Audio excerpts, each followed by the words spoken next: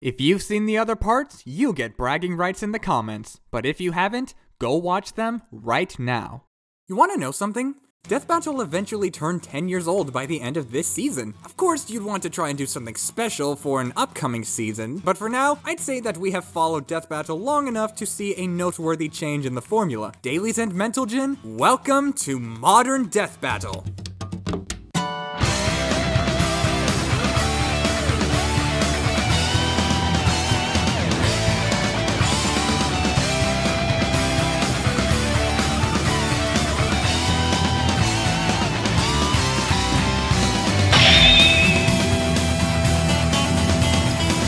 This term has been thrown around quite a bit, often used to refer to seasons 5 and onward, but can you really call them modern at this point? Others would simply refer to it as the current season, and I think that's a little too obvious. In my opinion, Season 7 is the true beginning of modern Death Battle. I say this because Season 7 was where it truly started to feel like a Rooster Teeth show instead of a classic Screw Attack show. Yes, the merge happened in Season 6, but it still felt like it maintained its old Screw Attack identity. But by Season 7, Rooster Teeth's influence was taking full effect. More episodes would be coming out, waiting periods would be 2 weeks instead of 3, and a lot more mainstream characters would be chosen. Makes you wonder what people thought about this, don't it? New changes and tones don't have to be bad, but it makes the show feel way different than the older seasons. Rooster Teeth may have been great for Screw Attack, but as far as Modern Death Battle's debut goes, yeah, this was quite a divisive start, wasn't it? Season 7 is arguably the most mixed season of the show. People were highly critical of a select number of episodes to a point where it feeling different from every other season was a bad thing. Many people claim that the show felt sterile or soulless even, as if there wasn't a lot of passion or care put into these episodes, and all of the charm from the previous seasons was lost. Good luck trying to convince me going off of its season premiere.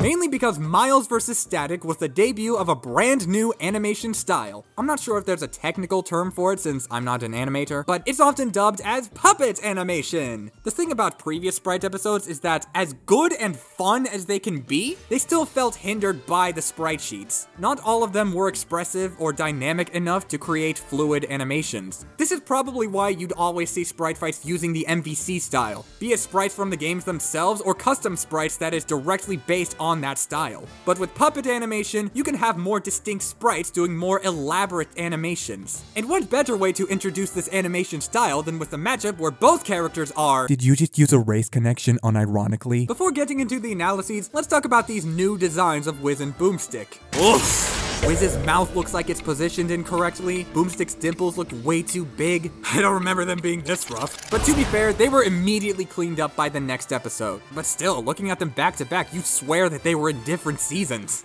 But if you want my take on these new designs, overall I prefer old Wiz and new Boomstick. I do understand why the redesigns exist in the first place, because, like with puppet animations, the new Wiz and Boomstick designs are animated more fluidly and dynamically so that you can get a lot more creative with expressions and posing. The designs look like they were more in line with two hosts just standing here and talking about characters. Back then, the most you would have is, like, they would alter Boomstick's eyes or something. Whereas with these new designs, they have a lot more freedom with how they're animated. Even just the moments where they go, "Here's Wiz and I'm Boomstick!" You get all sorts of elaborate animations and even some epic dynamic duo posing. Seriously, I adore these poses so much, you have no idea.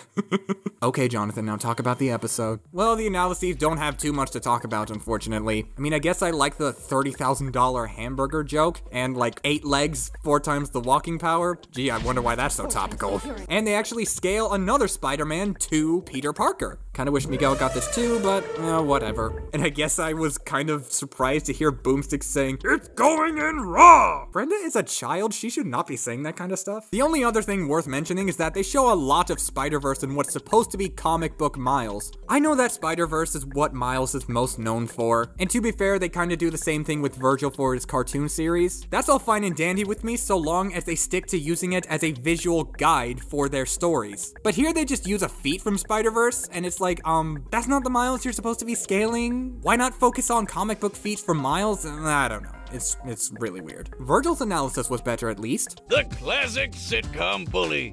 No teenage story is complete without it. I mean, Miles didn't have one, but okay. They go over things like the Dakotaverse and Static's comic history. Those were neat. And then we get to see their alternate universe counterparts, and they're canonically named Jizz and Broomstick, which is a nice nod to Meta vs. Carolina. Introducing Jizz and Broomstick!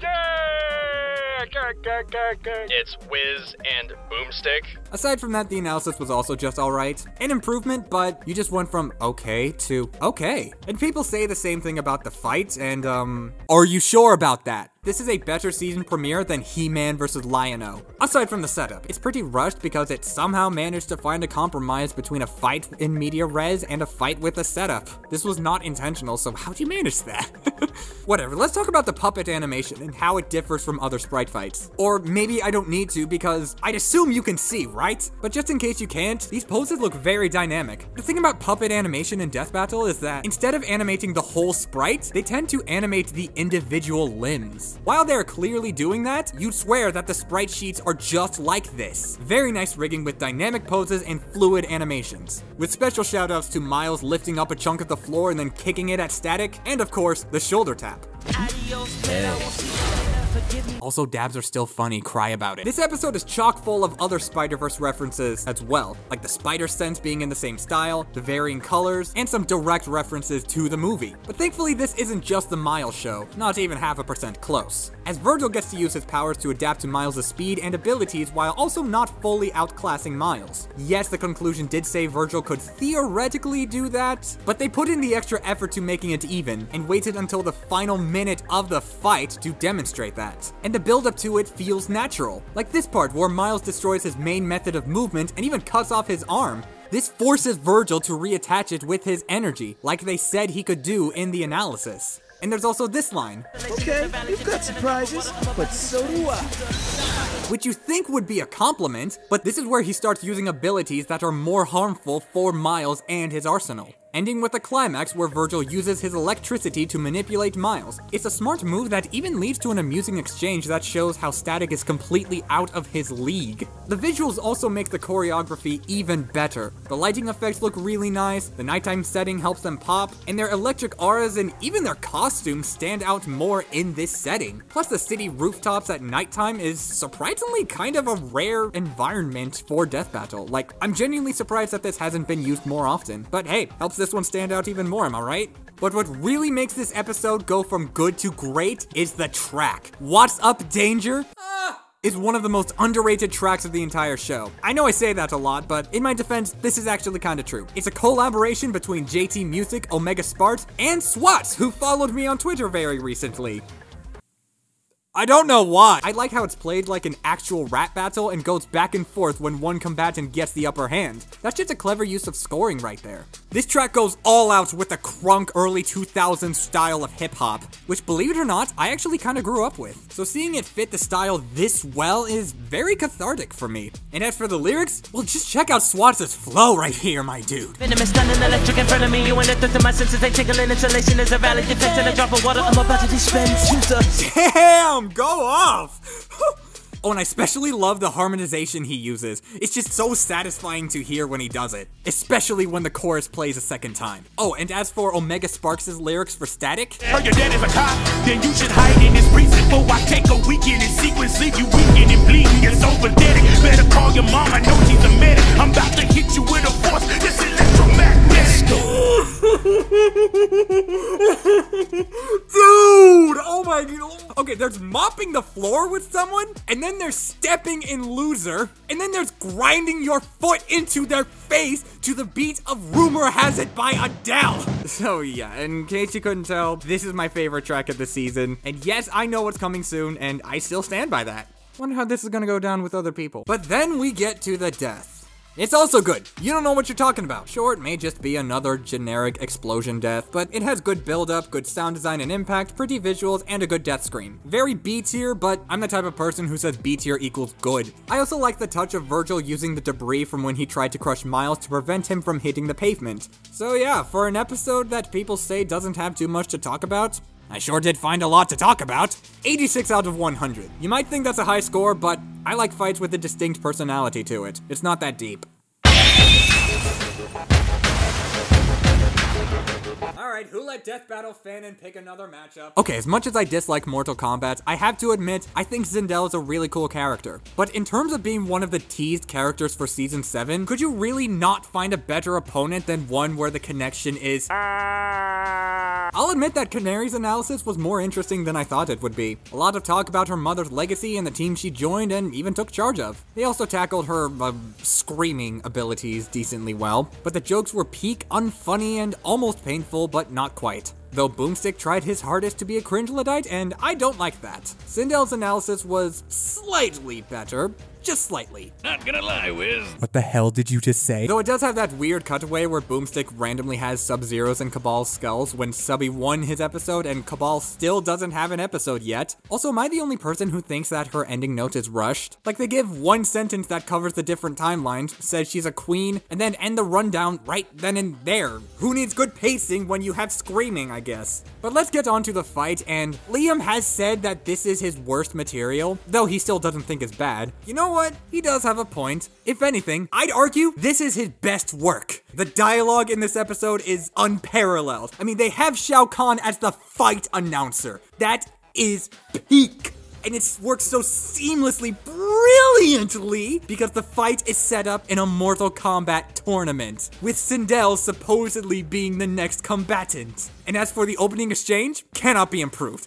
I love how it basically starts off as, another human from the human realm has decided to cut us off like an asshat. And then Dinah's alright, who cares? Whatever. Let's just fight already. And then Shao Kahn's like, fight! Once again, brilliant, brilliant, brilliant reference for Death Battle boomers like myself. And then we have this exchange where Dinah knocks her out and says, okay, so, a ring-off's like a thing here, cause, I'm pretty sure that I just knocked her the out. But then Sindel shows up and says, insufferable creature, this is a death battle, which means that we have to fight to the death until one of us dies. And then Dinah's like, oh no, that's not good. Then of course, you have the greatest exchange of the entire episode, if not the entire show. Such a pretty bird with such an ugly sound. Tell me, can you fly? Because I am going to make you fly, because the ones who cannot fly are sentenced to breed slaves for the rest of eternity. And then Dinah's all like, I'm not interested in breeding slaves. Oliver and I already have a kid. Now anyways, I'm going to deep throat my fist into your mouth, and then I'm going to switch sides, which somehow decapitates you. Yes, queen, fatality. Okay, I think I might be going a little too far here because this is almost like mocking someone for their work, and I shouldn't be doing that. I gotta speak objectively with this one. Let's talk about the visuals. Previously, I've said that Optimus Prime vs. Gundam had some of the best lighting of the entire show, and that Ganondorf vs. Dracula has some of the best effects and visuals of the show. But you know what? This episode is better than all of those combined. They turned Sindel into Felicia from Darkstalkers. I mean, yeah, her hands are positioned a little differently, but look, it's the same sprite! That is peak! And Dinah's sprite, easily the best one in the entire series. Watch her take a selfie. Dinah's eyebrows solo every single visual in the VFX industry, and I kinda hate the fact that you can unironically make that argument. In case you couldn't tell, this episode kinda broke me a bit. But this is a legitimate video, it's not April 1st, I gotta be realistic with this one. In actuality, this animation's not very good, but if we were to go off of how much fun I was having with this episode, I would legitimately give this a 99 out of 100, exclusively based on how much fun I had revisiting it. I'm serious, I was laughing that hard. But settle down and be realistic here. The visuals are not that good. The animation has so many bad moments, some that are too slow, some that are too fast, some that are both too slow and too fast at the same time. This hand-drawn section that exists for no reason. The death makes no sense. The dialogue is funny but overwritten, and you'd be hard-pressed to anyone trying to say it's unironically good. Oh, and also, ribs get broken, doesn't care. Leg cracks a little bit, screams in pain. It was pretty cool to see the scream bombs, but that's the only moment I like unironically. Black Canary vs. Sindel, which from now on I will refer to as Blindary. It's not a very good episode, but I had fun with it. 37 out of 100. Never thought I'd get to see Death Battle's equivalent of The Room, but life do be full of surprises, I guess. At long last, we finally get that Ninja Turtle versus Power Ranger matchup that Ben had always wanted since season 1. And it begins with Boomstick eating cereal with stock crunching sound effects. How interesting. Going into Leonardo's analysis, I like how they finally learned to composite the Ninja Turtles properly, giving Leo everything that's not too far out of the ordinary and focusing on feats from those series as well. I even kinda liked Wiz being skeptical about a turtle being in any way fast. And since he's a turtle, Leo's got super speed and super strength. I'm not sure the science checks out on that one. Which will be called back to with a line from Boomstick. Ha! And you thought turtles were slow. But then again, they also do have this line. And Michelangelo? Well, we all know he got dropped as a kid. Why would you ever want to make a callback to that part of the Battle Royale? As for Jason's analysis, I do wish it was as fun as the older Power Ranger rundowns, but since Jason isn't using a mech, it feels refreshing to hear his martial arts feats properly covered for once. We get to see different feats, different abilities, and lots about what the Rangers are able to do on the ground. It's a cool analysis that, in spite of not having too many good jokes, has some interesting tidbits to make up for it. And then we go on to the fight, and did Jason's foot need to be hand-drawn like that? Nah, whatever. But then again, you have Leonardo eating one slice of pizza. Look, I know my New York slices. They can be as big as your head, especially when you go to like a shopping mall or something. But that doesn't usually stop a turtle from eating a full pizza at once. It also doesn't make sense for Leonardo being out in the open without a disguise, and I'm not sure how I feel about Jason assuming that Leo is one of Rita's monsters. I know that she does have a turtle monster in Jason's continuity, but surely Leo wouldn't resemble it that well, would he? Anyways, that's all my criticism for the episode, so let's get into the good stuff. Kagi is once again back as Jason, and he does just as good of a job as he did in Megazord vs. Voltron. Honestly, it feels like he does a better job because he has a lot more lines to work with. John Allen's Leonardo is also great. Captures the campy feel of classic Ninja Turtles excellently. A few of his lines do sound more akin to something Mikey would do, but from what I've seen of the Rise series, it's not as dissimilar to how Leo is portrayed in that show as you might think. But as for the animation, I really like how extra the choreography is. Of course, you have things like Leo reflecting a laser with his shell, but also with moments like Leo doing all sorts of flips and spins just because he can. And the dialogue feels like it was ripped straight out of a Saturday morning cartoon. Moments like Leo cringing at Jason's bad pun, and Leonardo bragging about the immortal turtle, followed by Jason's hilarious response. That's bogus!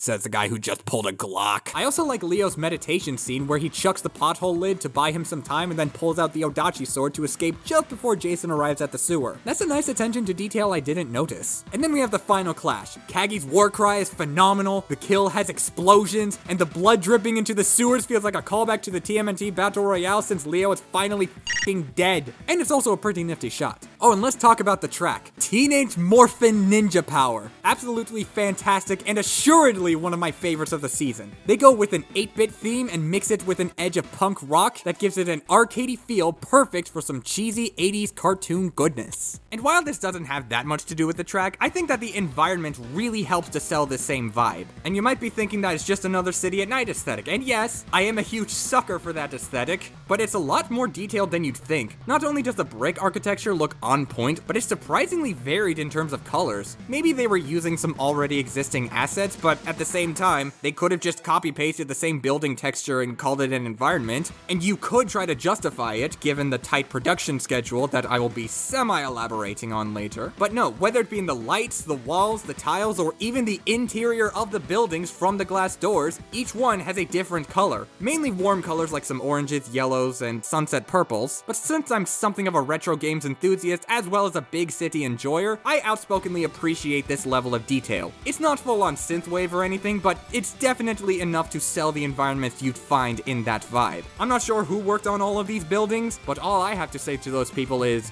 bodacious! And to think that this is yet another episode that people say doesn't have a lot to talk about, what are you talking about? It's cool if you take more issues with the episode than I do, but personally, it's a lot more than good. It's an 88 out of 100. Yes, I do prefer Shredder vs. Silver Samurai, but this one is the most Ninja Turtles episode I have seen, and as a fan of the show, I mean that in the best way. Although this constant back and forth in quality is giving me some Season 2 vibes for some reason. Ah, there it is. Can't feel like we're in the first few seasons of Death Battle if we don't have a house of a matchup this early on in the season. But in their defense, Genos had literally nothing better, and a good chunk of his opponents were in fact from Marvel and DC. But as for the episode, the general opinion seems to go all over the place with people. Some love it, some hate it, some are neutral. I feel like being a contrarian again, but I feel like that's impossible in this case. But let's see what it's all like. Like Geno's. This is not Super Mario RPG. Pronounced it correctly. Also, they use Law and Order sound effects unironically. Why? And the pacing of this analysis feels really weird. Genos is one of my favorite characters from OPM, but I feel like they rushed into his story really fast. No joke, the most I got from this analysis was Wiz's delivery of ew. I don't know, I just think the delivery makes it funny. And War Machines is somehow the same case. It feels like they rush into it even faster. At least Genos had something of a segue for his backstory. Rhodey doesn't even get that. On top of having a cutaway that makes no sense. What's the joke? What's funny about this? Outside of that, I'd say that Rhodey's analysis was better overall. His PTSD was actually handled pretty well. Not amazingly, mind you, but it was a good way to end off the analysis. They don't make any jokes about it, they don't make it define his entire personality, they don't even consider it that big of a weakness. I mean, I guess they do technically put it in the same spot where they would talk about their weaknesses, but for one, it's never implied that it hinders him in combat. And for two, they immediately follow it up by saying that he's able to push past it and act like a real hero. Unlike certain parts of the fight, I guess.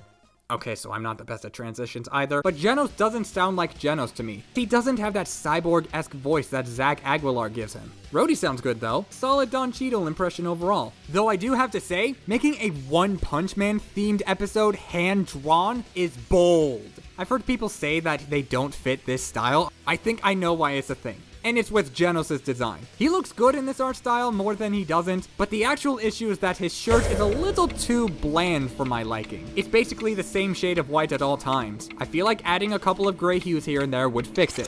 In fact, I think this art style gets a little too much criticism at times. Like, I've seen people say it's bad because it's not on par with Jack vs. Afro. Guys, that episode did not set a standard. It went beyond the standard. And as for another criticism I don't agree with, there's this.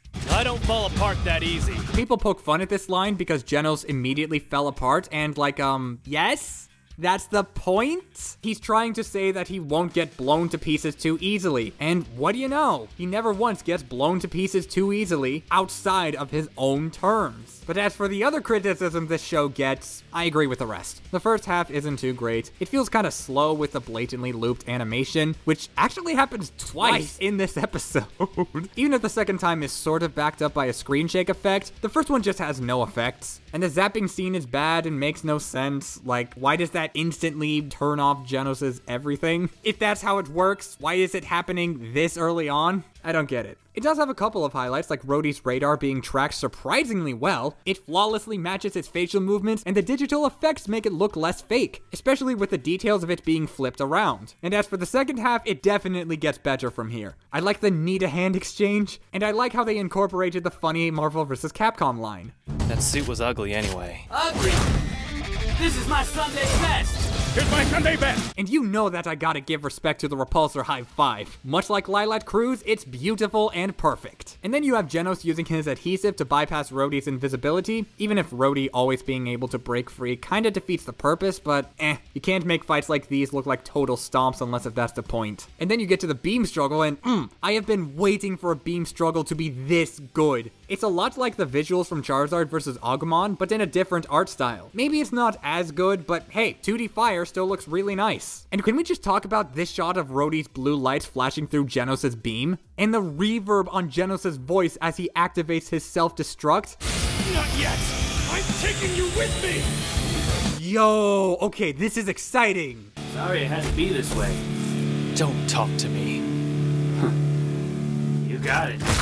Okay, never mind, this blows a lot of chunks. And none of those chunks are from Grandma Brownie's Chocolate Chunker Wunker Bungers, now with even bigger chunks of chocolate chunks. So, 50 out of 100. This is not the best episode. I'm sorry, guys. Oh, wait, I forgot to talk about the conclusion. They wanked Genos and he still got stumped. Okay, never mind. This is a good episode. 75 out of 100. Yes, I do wish it was better, but I still enjoyed this one. I'd say that this is a pretty solid standard for hand-drawn fights. Wait, Genos never once says incinerate, despite having several opportunities to do so? Alright, 68 out of 100. Yeah.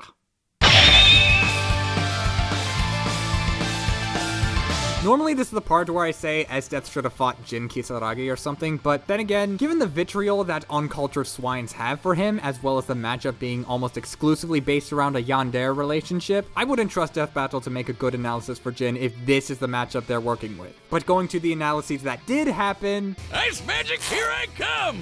Oil me up, Wiz! Okay, maybe Gray should have fought Boomstick. The jokes they make about Lost Ice Shell feel very rushed. It felt like they were setting up for a really funny punchline, but they went through it so fast that they forgot to add it. I don't know, that's how I'm interpreting these jokes. It's also weird how Wiz goes over his abilities and then Boomstick says, Which would have been really handy just a little bit ago. Define a little bit ago? How do these connect with one another exactly? Look, I'm not a fairy tale guy, so maybe I'm missing something here, but I think this is false equivalence. And am I the only person who likes the Boomstick dad joke in this episode? It's basically Boomstick being ecstatic that Esdeath acknowledged that she doesn't need a dad and Boomstick was relating to it. Oh wait, I skipped ahead to Esdeath's analysis. Oops. Esdeath's analysis impressed me more than I thought it would. I kind of like the cutaway and how Boomstick is so bothered by Esdeath being attracted to Tatsumi. All we're missing is a slew of baseless accusations on how the man is somehow an abuser, and this is a commentary on the least mean Twitter users. But on the other hand, it feels like the analysis kind of meanders, given how often they show the same manga scans multiple times. Like when they bring up the army feat twice. And maybe the writing didn't flow together as well. They go from story to abilities, to story, to feats, and back to story. I don't know, it just feels like the flow is really weird. I'd still say I enjoyed the analysis though, definitely more than most people would. Though going into why would go into personal reasons. So for now, I'll just say the phrase demonize clarified that this was not in the context of an abuser, and pretend that you understand the context so that we can move on to the fight. Yeah, you thought other Death Battle tubers' inside jokes were alienating? This is an inside joke not even my friends know about. It's literally just one person who doesn't talk to me anymore. Okay, I think that's a bit much, so let's talk about the fight. The voice acting is peculiar. Gray's voice is fine. Mark Allen Jr. is great, but not as great as he was when he voiced War Machine. But Emma Breezy's Esdeath? I mean, she's a great voice actress, actually, but I feel like she was miscast for Esdeath. I think that the criticisms have been prevalent enough to where you might understand where I'm coming from, but just in case you don't... You have no right to feel my boot against your face. Is this a military general or an edgy teenager going through puberty? And the choreography sucks. These two are known as incredible strategists, yet their main strategy is to just hit harder with the same attack, or use a weaker shield to block a stronger version of that attack, which they already failed to defend against in the first place. Oh, and also, you know how some people are obsessed with complaining about some matchups being a stomp just because the winner apparently one-shots the loser? From what I understand, Esdeath is using her strongest attack almost immediately, and this is why those complaints are never accurate for any matchup ever. Sans Undertale has a better understanding of versus debating than the average versus debater. How in the hell is that possible?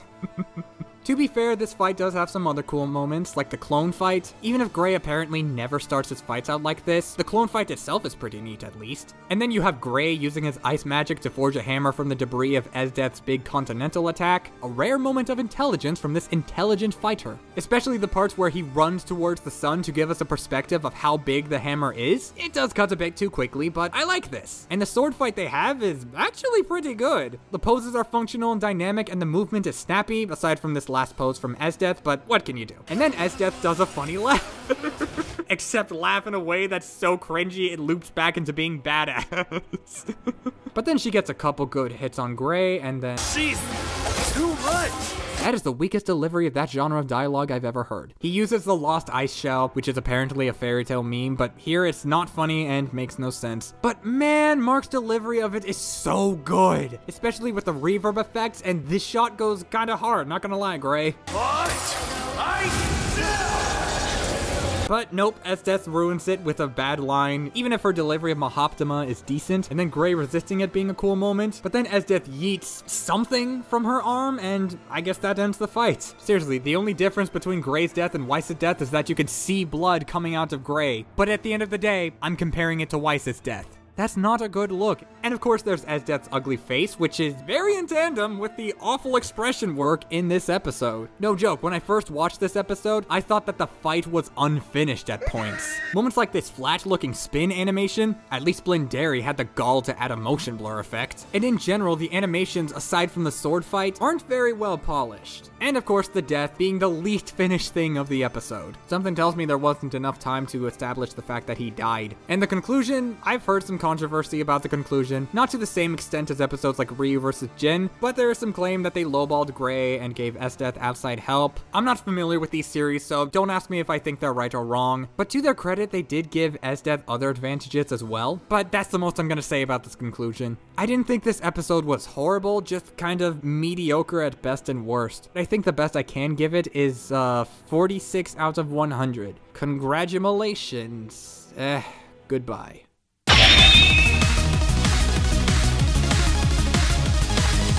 You know what I find really amusing? If this episode was announced in any other season, people would groan and look back on it being a shithouse matchup. But since this was in season 7, where it was heavily criticized for its oversaturation of Marvel and DC characters, people are happy that this matchup happened. And the matchup even kind of works better than most of their other matchups just because they both have 4 arms.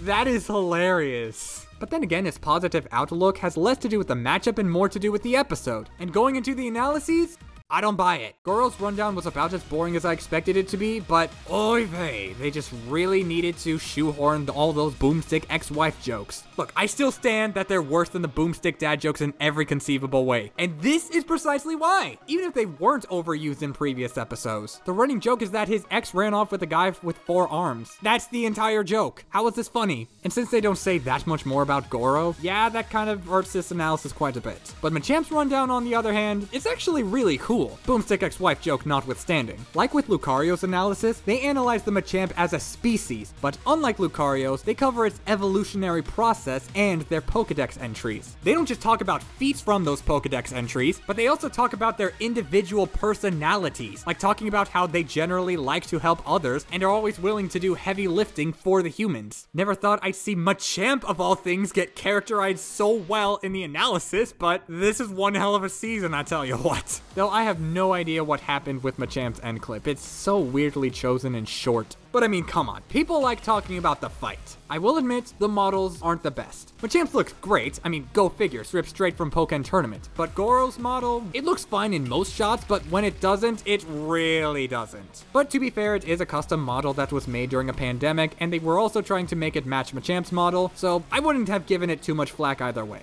After all, it's not about how a model looks, it's about how a model is animated. Let's talk about the biggest thing that the animation has, the 4-arm dynamic. It's used a lot more cleverly and subtly than you would think. Like, you do have some obvious moments like the cross chop and rock smash combo, and Goro using his free arms to break out of Machamp's tackle, who then holds those arms when he tries it again. How is a Machamp of all things smarter than Esdeath? But there are plenty of other moments that aren't as clear unless you look at them close enough. Weaker punches are used with 1 fist, while more impactful blows are used with 2 or more. Not just emphasized by an attack's power, but the sound design as well. They're especially apparent in Machamp's beatdowns. Yes, it does have the 2-arm punches slower and weaker, but they're supposed to be fast, and even then, his 1-arm punches have weaker sound design to prioritize how fast they're moving.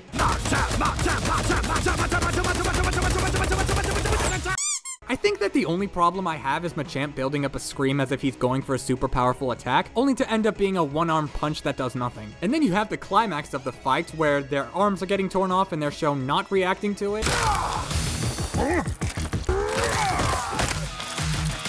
They grunt, they scream, they pause to look at it, and look shocked. Is that what we call not reacting to something? Okay, in all seriousness, they're often torn off fast enough to where there's not a whole lot of time to react, and also, like I said, they still scream when it happens, especially Goro. In fact, a lot of the problems I see come from this episode don't bother me so much. Not even the double dab. The dab is epic. Plus, at the end of the day, with 2 sets of arms, that's 4 times the yeah. I also like the way they included guts. From what I hear, it's super accurate to the source material, and I like how it causes him to faint after he wins. Which, by the way, the death is impeccable. Aside from this shot here, that's not too great. Machamp's equivalent of the Ora Ora is awesome, and then there's a thumbs up at the end, and even Goro's death scream is really good. And also, 4/5 Death Punch is an amazing track with a bass reference to boot. And the conclusion is surprisingly in-depth and interesting. All that's missing is Wiz trying to unironically use Pokemon types to justify Machamp's win. 85 out of 100. It's not a supreme episode, and yes, that is entirely because of the Boomstick ex-wife jokes. How did you know?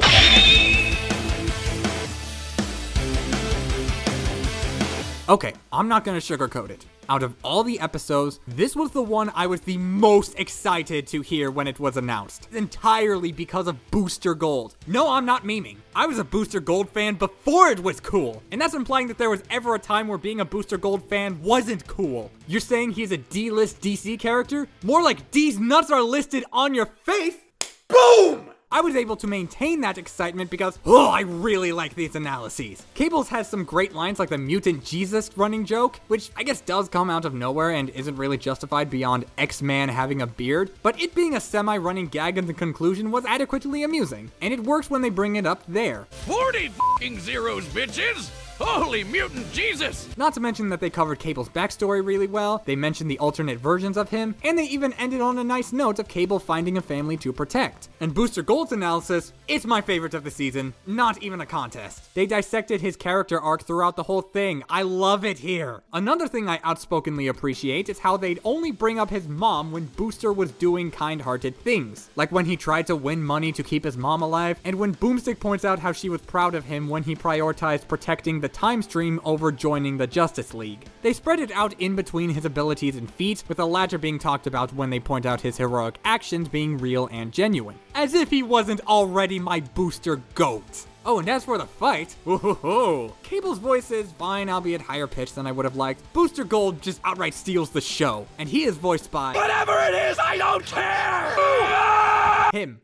That's the voice of Booster Douglas. Before we get into some of the best parts of the episode, let's talk about the banter between the two. I've seen other people try to sell various matchups, you know, with a serious guy versus goofy guy by saying, oh, the banter would be a lot like Cable versus Booster Gold, when 99 times out of 100, not even 0.5% close. To begin with, I'd argue that Batman vs. Iron Man is the type of banter potential you're thinking of, but the reason why Cable vs. Booster Gold's banter works so well is because of the time period that Cable represents. Remember in Ghost Rider vs. Lobo where they brought up all of these edgy comic book characters that came from Marvel and DC specifically, and how Lobo was made to parody them? Well, Cable is kind of the face of all of that. Though people like Cable are not so much the edgy character archetype. He's more the no-nonsense anti-hero who refuses to waste a single second of his time because he's more interested in focusing on his personal goals. An almost direct contrast to the more campy and, in some cases, outright goofy superheroes from previous eras. So having him fight someone like Booster Gold, who, quote my friend, is a Labrador in human form, is what leads into all of this fun banter. Cable is a take-no-shit kind of person who is fighting someone who never shuts up. His exchanges with Deadpool alone prove that this type of banter works specifically for Cable versus Booster Gold. But then again, you could also say that Booster Gold came in an era of wacky superheroes, or at least one of those heroic Marvel and DC characters who had far more outlandish personalities. You can't just say that a matchup between someone who almost never talks versus a character who does nothing but talk works, and cite this episode as your one example. And just like last time, if you are a patron, then you get to figure out the example I am referring to.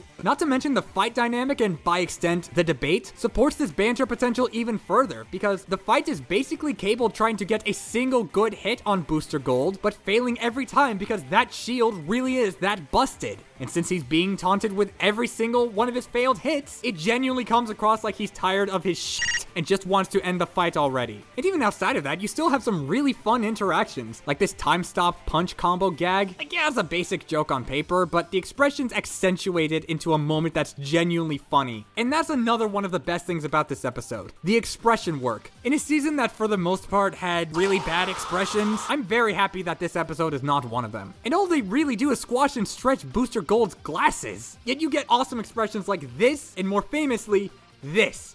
I am using this face for everything ever. And yeah, in case you couldn't tell, Booster Gold is the best thing about this episode. He steals the show whenever they let him talk, which is a lot. And he literally dabs before getting crushed by 2 semi-trucks. He really is not taking this seriously. But thankfully, Cable gets to do some really cool stuff as well. He throws these F-Zero cars at him, he sets up a trap during time travel, he punches Booster Gold into 1,000,000 next weeks, and he still gets some pretty cool lines here and there. You went like a girl. And like I said earlier, the force field invalidates Cable's entire arsenal. Yet they still let Cable use lots of his arsenal and even get some good combos in, creating the illusion that this was somehow not a stomp in any way. I guess Booster doesn't use as much of his arsenal, and Skeets doesn't show up whatsoever, which is a shame. And also there's no one mistaking him for Green Lantern. Why even bother at this point? But to be fair, his arsenal's not as big as Cable's, plus there are all sorts of other little details like Booster just chilling with his past selves and the one he's vibing with tosses the criminal away, which believe it or not is actually a very subtle callback to the analysis when they say that he's able to hang out with his past selves. And then you get to the part where Cable tries to control all of their minds, with Rico doing some of the best intentionally bad voice acting I've ever heard. And this leads into the reveal that Booster Gold gave his shield to Cable, whose whole body is being crushed by the shield, but not before he throws one last insult at Booster, who's clearly not having that malarkey. If I were to say any bad thing, and by any bad thing I mean literally there's just one bad thing, it's that this dinosaur looks, ooh,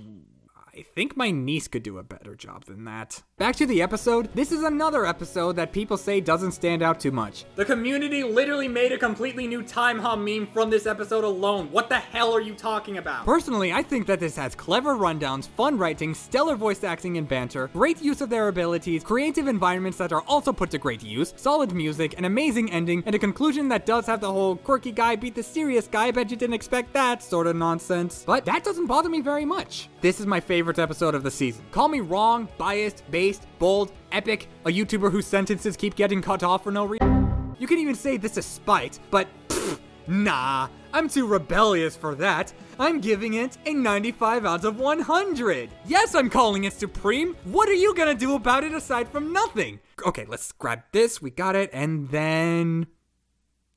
Perfect. You ever think about how this was the first Star Wars episode since Vader vs. Doom, which was all the way back in, season 2? Yet nowadays it's basically tradition that they have a Star Wars character in every season going forward. I think it's really funny noticing that. But as for this episode, Obi-Wan's analysis was really fun. The use of Star Wars memes was pretty good, and the high ground feat was exactly what I expected, to be sure. I even liked the jizz cutaway. I've always thought it was funny, but now I think it's even funnier since Disney finally did something about this whole thing. I also like how they tackle the different Star Wars continuities. Boba Fett vs. Samus Remastered proves that they don't care about Disney's impact on Star Wars' lore and decided that they should use feats from the likes of Legends and the EU anyway. Is this compositing? I mean, it technically is, but it's not like Obi-Wan is that different now compared to how he was back then, nor is there anything to suggest otherwise. I also like how they ended on the note of Luke being his new hope for the ways of the Jedi. Then he became a ghost! Okay, that note works too. And then it leads into Kakashi's analysis, which I say is pretty great as well. I like how they covered his story, the Boomstick dad joke, and I even like the cutaway gag. And for once, they add the touch of Boomstick waking up Wiz when it's his turn to talk, as opposed to Wiz getting knocked out and then immediately talking with no transition. Also, Wiz is a sociopath. I love it here. Although one issue I have is that they calc a mountain level feat at 18 megatons. That's not mountain level. That's city level. But whatever, let's talk about the fight. I like how it starts off with Obi-Wan trying to avoid the fight at first. I want to go home and keep reading my book after I kick your ass. No, Kakashi. You literally keep that book with you until around the halfway point. That's not an insult. I think that's really funny. But I guess since I played a clip, I just want to say that I don't like Kakashi's voice. It matches the character and it's NAL. Of course he's gonna do a good job. But it feels like he has no direction. Most notably in deliveries like, I guess I have the high ground. And even, I see you. I'm also going to use the same monotone delivery throughout the entire fight pretty much. But in his defense, I feel like the COVID pandemic likely had some impact on this, so I won't be too harsh. Seriously, the pandemic was bad for voice actors everywhere. And to his credit, he does have at least a couple of good deliveries, most notably his "don't give up," wonderfully demonstrating how he's able to power through the pain and try to finish off Obi-Wan. Stephen Kelly's Obi-Wan is really good, except for the last line. So uncivilized. So uncivilized? Is that how you're gonna say it? Whatever. Steven still does a great job matching Obi-Wan's charisma. And I guess if I had to complain about anything else, Obi-Wan's model, it's not bad, it looks good more than it doesn't, but it's super rough in the beginning with his blank irises and choppy looking walk. The issues become easier to ignore once he takes off the robe though, but I'd be lying if I said this didn't clash with Kakashi's Jump Force model. But aside from that, yeah, I really like this fight. There are some fun exchanges of abilities and how the Force plays off of Kakashi's jutsus, and of course, there's the Genjutsu scene. Not only is this a really cool scene, but it also ties in a point in the analysis where the Force can allow Obi-Wan to see into the future, and of course it's followed up with a masterclass of line deliveries. Be mindful of your thoughts, Obi-Wan. They betray you. And the fight has some other standout moments like Kakashi's punches being synced to the music, Obi-Wan's aerial takedown with the Force, and the Star Wars blaster sound effect being used when Kakashi activates his Sharingan as if he's locked him down. That's actually a really clever use of sound design. And then there's the ending. It's not as good of a one-stroke duel as what we've seen before, but the build-up is still really nice, especially with Kakashi pushing through his bleeding eye and Obi using the Force to crush his organs. Oh, and shoutouts to the conclusion nuancing the Jedi's code. This is the exact type of ending that they should have had for Aang vs. Edward. While they did say that Obi follows the code to a fault, they actually go out of their way to explain what kind of power the Jedi are trying to keep down. And given how Star Wars hasn't had an episode since Season 2, which means that they haven't had a proper analysis ever, I think it was really important to bring this up anyway. Oh, and since Aang vs. Ed is being brought up, I'd like to remind everyone that Kakashi was acting as the aggressor and Obi-Wan tried to avoid the conflict multiple times through the Jedi mind trick and even a couple of warnings here and there. Plus, his last line actually laments the fact that he had to kill someone instead of shoehorning a line that tries to assassinate his character for no reason. If you're gonna have a pacifist on death battle, and if you're gonna have them win, this is how you should be nuancing it. So yeah, this episode, I do think it's kind of rough around the edges, and not gonna lie, I found Force and Lightning to be pretty generic until the ending, which even then still isn't as good as the endings of other tracks in my opinion, but I can see how this is the fan favorite of the season. 89 out of 100. I feel like if the pandemic didn't screw over this episode, this would easily be supreme, possibly even my favorite of the season.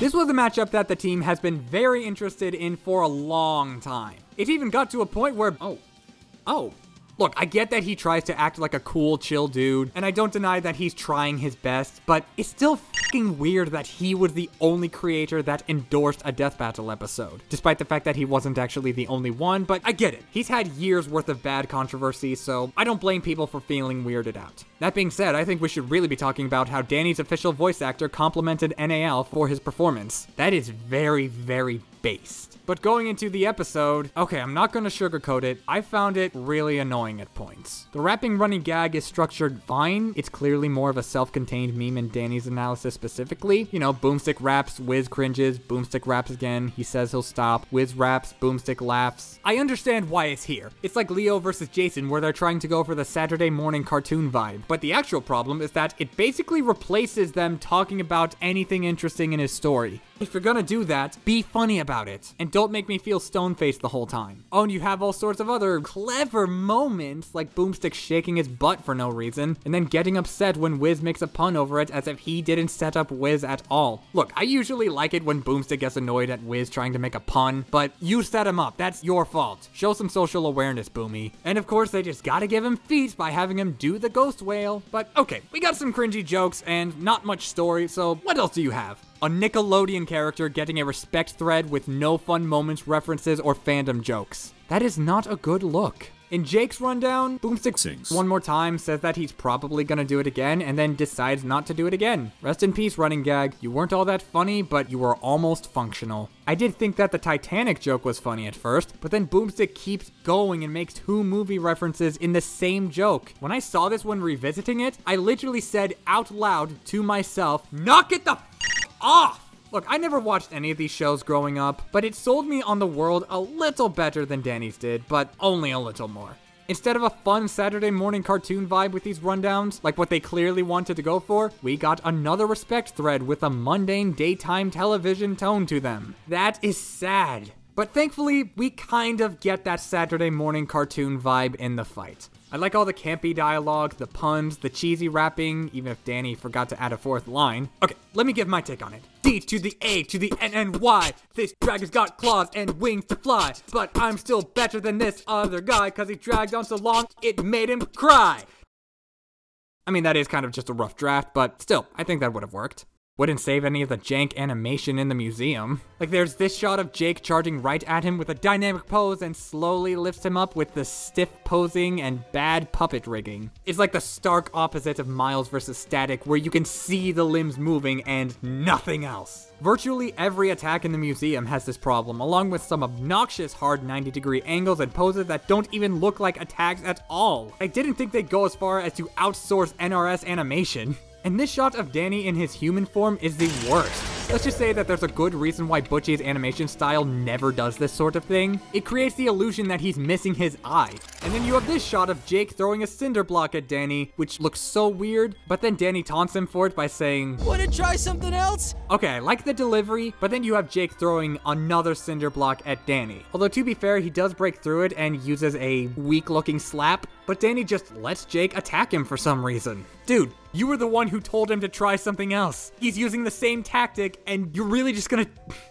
Whatever. That fight still has some other cool moments, like Danny possessing this mummy, but then Jake's all like, ain't nobody got time for that, and drags him out of the museum. And then we get an aerial fight, and okay, I have to admit, this is pretty cool. Especially with all the clones and the short but gorgeous looking beam struggle, backed with that snow gradient. Ooh, that looks really nice. Jake no-selling the ghost whale is lame, especially when he later gets disintegrated by some basic laser that I'm pretty sure didn't affect him much earlier. Jake also has a couple of stiff poses in the air, but in their defense, animating flying attacks are harder than grounded attacks, so I can get over it. And then there's the tornado scene. I mean, it makes sense why it's a tornado, but it's odd how it hard cuts to all of the clones firing a concentrated fire breath, as if the tornado just randomly disappeared for some reason, but that gets saved by the impact of when it destroys the roof of a building. That is cool. But the best part of the fight is easily when Danny possesses Jake. There's this cool looking shot of Jake's eye turning into Danny's, and even though I wish he did more with the possession than just crash Jake into a couple of walls, it's not that big of a deal because that eye shot really does carry. But then we get to the ending. Am I the only one who thinks it's weird that Jake would try to outrun one of Danny's lasers knowing that he spent the entire fight dodging them or matching them with his fire breath?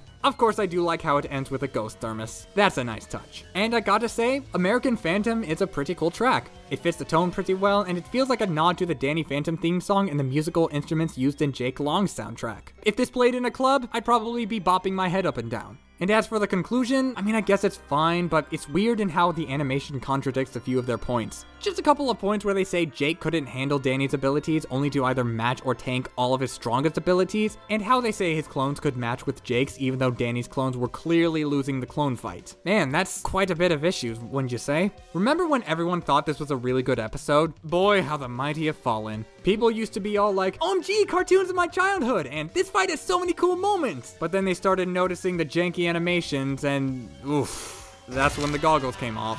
But speaking as someone who didn't grow up with these cartoons, yeah, I'm gonna have to give it a 34 out of 100. Jake Long versus Juniper Lee Wen. Alright, with a brand new schedule, we have the concept of a mid-season finale, and given the matchup they went with, it is right! What's surprising is that this is in Torian's top 10 favorite Death Battle episodes. I mean, sure, it's coming from the perspective of an animator who is likely focusing exclusively on the fights, but still, I don't usually see a take like this, so I'm interested to see what he's talking about, especially since he wasn't one of the animators working on this. And going into the analyses, well, I mean, they exist. With Adora's analysis, at least they talk about her backstory and how the Sword of Protection broke her free from the Horde's control. And then you have Boomstick swinging the sword while Wiz is trying to talk about Shiro's abilities, and it's kind of hard to hear Wiz talking in general. And it might be just me, but I find the 80s royalty-free music to be really funny for some reason. And another thing I thought was humorous was that they basically reused the exact same Yoda-Yotaton joke from Optimus Prime vs. Gundam, but they made it overwritten. Oh, but if you want to see reused content, look no further than Wonder Woman's analysis. Hey Wiz, guess what's my new #1 vacation spot? Oh yeah, I know where I'm taking my next vacation. Until the day a military plane crashed near the island. Until one day when a military plane randomly crashed into paradise. We do know she was born during the age of the Roman Empire, specifically when they employed centurions. This means Wonder Woman must be about 3,000 years old. We know she was born when the Roman Empire employed centurions, so she's likely over 3,000 years old, among which are her iconic bracelets of submission. Ah, that sounds like some weird BDSM shit. Well, they kind of were. The bracelets of submission. The name isn't really a BDSM reference, well, not today at least. And Kryptonian heat vision, which can be hotter than the sun. Heat vision hotter than the sun? One day, Superman, who can see atoms, decided to split one to test her magic sword. Surprise, surprise, it literally blew up in their faces. Wacky antics. Superman once used it to literally split an atomic nucleus, which promptly blew up in their faces. Good times. According to Batman, Diana is the greatest melee fighter in the world. Fellow Leaguer Batman even called her the best melee fighter in the world. Assuming Wonder Woman was pulling her fair share, this means she can lift 2.2 quintillion tons. Assuming Wonder Woman was pulling her fair share, that means she's lifting over 2 quintillion tons. Oh yeah, she punched a warhead and tanked it point blank. This chick literally punches warheads like they're beach balls. According to her fellow Justice League member The Flash, hit like a white dwarf star. That would equal 2 billion megatons of force, striking with the force of a white dwarf star. That is 2 billion megatons of force per punch. Look, I know that with returners, it's inevitable that they're gonna be showing the same feats, same story beats, and maybe even the same numbers. That's all fine and dandy with me. But the fact that they essentially use the near exact same wording, structure, jokes, and even reactions, something tells me they really didn't want to do this. You had 3 years worth of new potential content to work with, and there's almost none of it. The only new additions are the de-aging serum cutaway, the ending note on how she inspired a new generation of heroes. Okay, that was nice. The melee reference. Okay, I take back everything I said. This rundown is peak. And before you say that Diana probably didn't have too many new stuff to talk about, the G1 prediction blog could find way more new stuff than last time. They cover a couple of new weapons, a fancy new set of golden armor, more stuff about Ares, some statements from Zatanna, etc. Even if you think that these don't add much to the episode or the debate, there's still new things to talk about. Why were they not brought up? And you think that this would be a problem with the fight, but I don't think so. But the second biggest problem with the fight is that it can't decide on a tone. The music is going for a more epic, dramatic tone, but then you have Adora and Diana having dialogue that almost feels like it's trying to parody dumb 80s dialogue, but they never once listened to Kylo Ren's advice. I do like when dramatic fight scenes get balanced out by fun, campy dialogue, but only when it's done well, and this was not it. The dialogue in question feels like it's trying to sound serious, and there are no signifiers like the music dropping out or any funny facial expressions to convey that it's supposed to be humorous. But then again, that's under the admittedly flawed assumption that these lines are supposed to be in any way hysterical. But to be fair, the fighting stuff is mostly fine, with the only issues being that the pillar is thrown very slowly, and the super breath scene forgets to add a shot of Diana actually getting hit by it. Oops. But the fight in the forest is a very solid improvement. The Sword of Protection becomes a Beyblade, and it even led to a cool slow-mo shot of Diana dodging it. And there's also some magic redirection here and there, the invisible jet gets destroyed, and then there's this amazing 14-second long shot of clean sword fighting. Nothing but gorgeous attack trails, dynamic camera tracking, and even a moment where Adora briefly chucks her sword in the air just to throw some hands. Honestly, I'd say that this feels like a full-on Torian fight. Major props to the animators. Although this one backflip looks a tad unclear, but that's the only issue. But then you have this moment with Adora wailing away at Diana's bracelets, which breaks them. I've heard that this is immersion shattering, but I don't agree with that at all. Adora never once attacked Diana's bracelets beforehand, and she was very obviously wearing down their defenses. Plus, it's a decent way of demonstrating how Adora is physically stronger than Diana. And unlike with Wendy's previous episode, we finally get a setup for a badass fight scene in Diana's God mode. There's the shot of her letting it take control, and then this even better shot of her eyes being revealed with a sword flip, and then she pins Adora by a tree and it's over.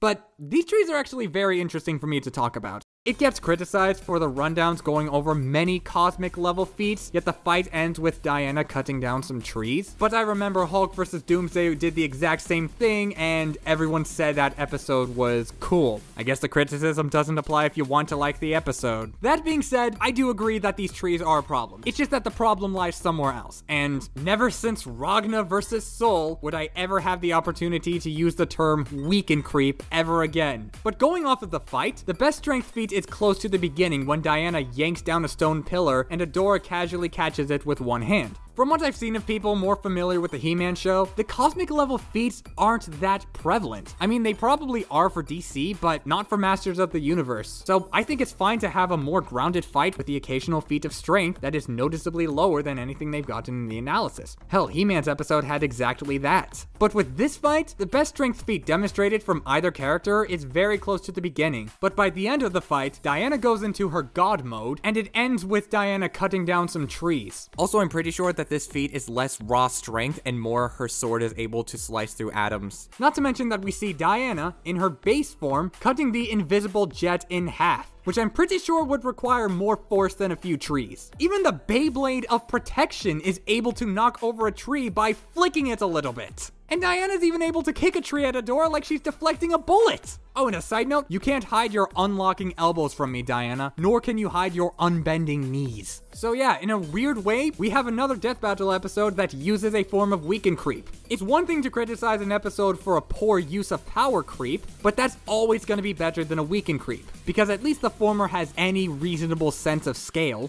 Like, if you're gonna cut down a few trees, cut down the entire forest while you're at it. Oh, and Adora's hair is sticking to her head fully intact, as if she's some sort of Polly Pocket or something. I mean, to be fair, I can't admire the custom models that both characters have, but moments like these look really off. Like with Diana's match against Thor, I could see a great episode here, but sadly, She-Ra vs. Wonder Woman feels like an episode that's trying too hard to be cool but can't decide on a tone and can't make these combatants look as powerful as the analysis says they are. But I will admit, that 14-second long shot and most of the climax before the death really is good, enough to where I can't reasonably call it a bad episode. Though I gotta give it a 51 out of 100. But then again, this episode still has its casual enjoyers, so it clearly got something right.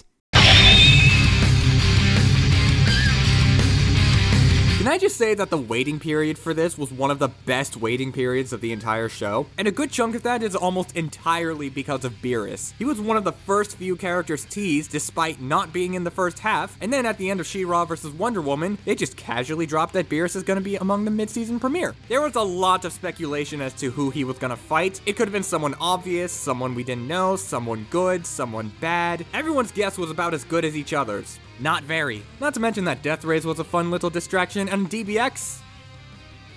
So anyways, Beerus was eventually revealed to fight Sailor Galaxia, and, well, it's about time they got Sailor Moon on the show. And given that this episode doesn't exist, I think that could contribute to why we haven't seen another Sailor Moon episode since. But thankfully, they do still have interest in at least one more Sailor Moon episode, albeit almost exclusively featuring Usagi, but I digress. Oh, and in case you're wondering why Toei explicitly went after this episode instead of literally every other Dragon Ball episode, well, from what I've been told, Toei only has partial rights to Dragon Ball, whereas they have full rights to Sailor Moon, and this episode features both, so yeah.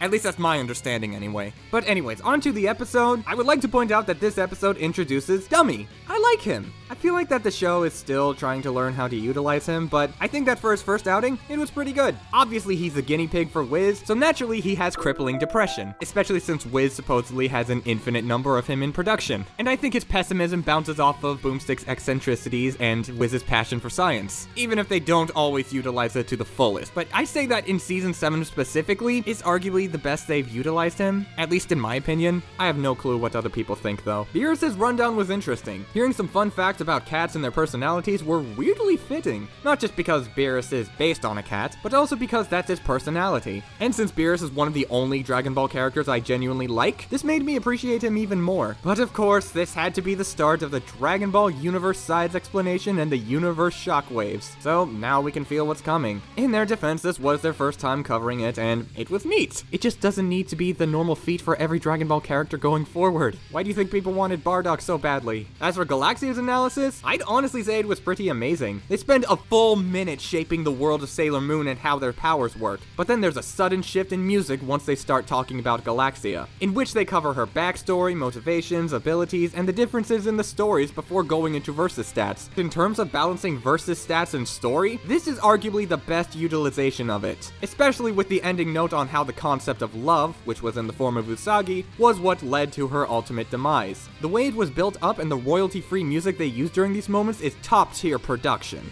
I think the only problem I have is that they don't elaborate on how bad Galaxia's life was on her home planet, but I reckon that's because of time constraints, although people are still shocked that Wiz is into inflation. What I'm more concerned is why Boomstick is happy for him. Is there something that he's not telling us either? Let's not worry about that, because we gotta talk about the fight, and this is exactly what I wanted from Thanos vs. Darkseid. That fight tried to go for a cosmic level where planets, stars, solar systems, etc. were being destroyed as a byproduct of their fight, but ultimately failed in the power creep, pacing, and sound design. But this fight succeeds in all of those areas. And also, unlike Thanos vs. Darkseid, where it starts with street tearing and rushes into solar system destruction, with Beerus vs. Galaxia, BAM! A planet being destroyed is the first thing that happens in the fight. Well, the second thing. The first is Beerus enjoying some sea salt ice cream, which is apparently the name of the track. By the way, have any of you guys actually tried putting salt on your ice cream? Like, it's actually pretty good. Really bad for your health. You'll get a heart attack, but as someone who's tried it multiple times, it's pretty good.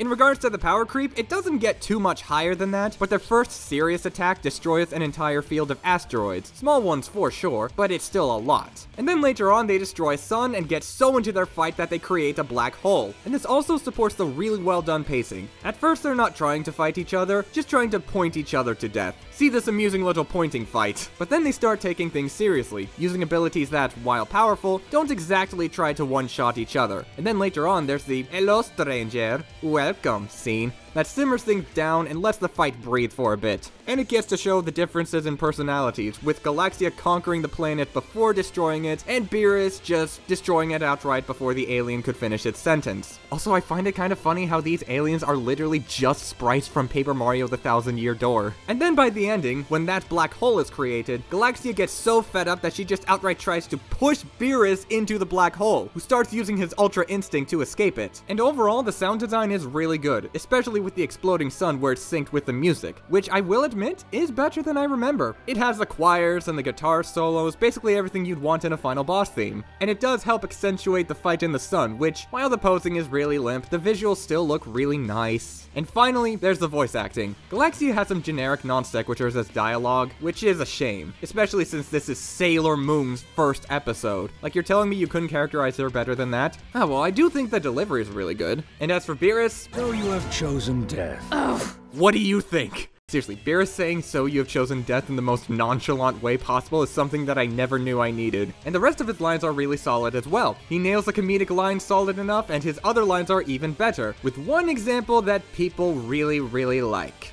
What? That's impossible! Now you're catching on.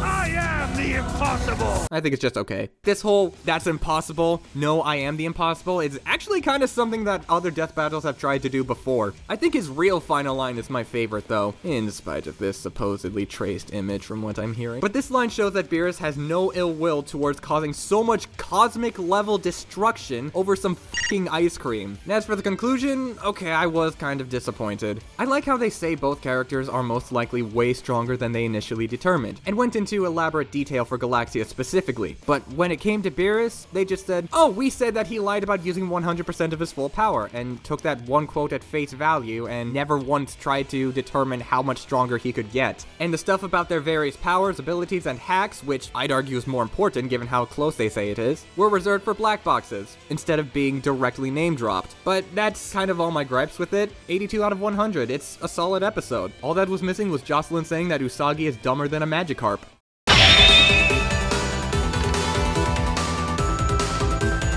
Ooh, an Avatar episode that's based around a matchup that's actually good? What could possibly go wrong? Oh wait, people hate this one. Aside from one exception, this is usually considered to be the low point of the season, which is saying a lot given how many low points are in this half of the season specifically. And I think I know exactly where they come from, because Zuko's analysis well, I have words for it. Like, there are quite a few Boomstick dad jokes. Like, there's one in the prelude, which is a fun little jab at Boomstick. Okay. And there's another functional joke that feels natural. Alrighty. And then there's two more. Oh, okay, those were definitely forced. And then the next one, wait, that was a Boomstick you had 5 of them in here? Okay, while I still stand that the Boomstick ex-wife jokes are worse, I can totally understand why people hate the Boomstick dad jokes more. 2 of them were fine, but the other 3 didn't need to be there, especially since Shoto's had only 1. If you needed them to support the core theme of the matchup, okay, fair enough. But don't you think that 5 in Zuko's analysis and 1 in Shoto's analysis is a bit unbalanced? But I gotta admit, I honestly found the shoehorned Avatar memes more annoying despite there only being like 2 of them, because it sounds like they're trying way too hard to include them. Yeah, I know I criticized Danny versus Jake for not having any fandom memes, but here I feel like the implementations were actually shoehorned. I'm sure you could weave them in more naturally, but dropping one of them the moment you reference a location is really not good comedy. And yet somehow none of these are considered to be the worst part of the analysis for people.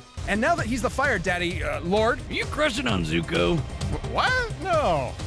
Yeah, you are. Alright, let's talk about this. So the Death Battle cast directly confirmed that the whole thing was a reference to the writer's childhood crush on Zuko. Originally it was just gonna have one subtle nod, but then Ben Singer thought it was funny because he viewed it as more of a reference to how the Atla fandom is always crushing on Zuko and shipping him with everyone. Okay, let's be real here. Everybody has a crush on Zuko to some degree. It felt wrong to me to have a script that didn't address that in any way. When she was writing that, I was like, yeah, let's do it.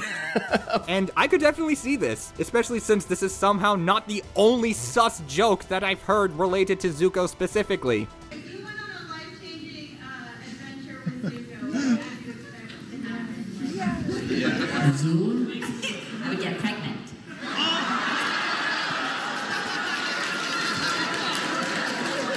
Hey, Great Delisle, you are being oh so f***ing weird, please stop! And this has also caused a rumor that this was confirmation that Wiz was pansexual.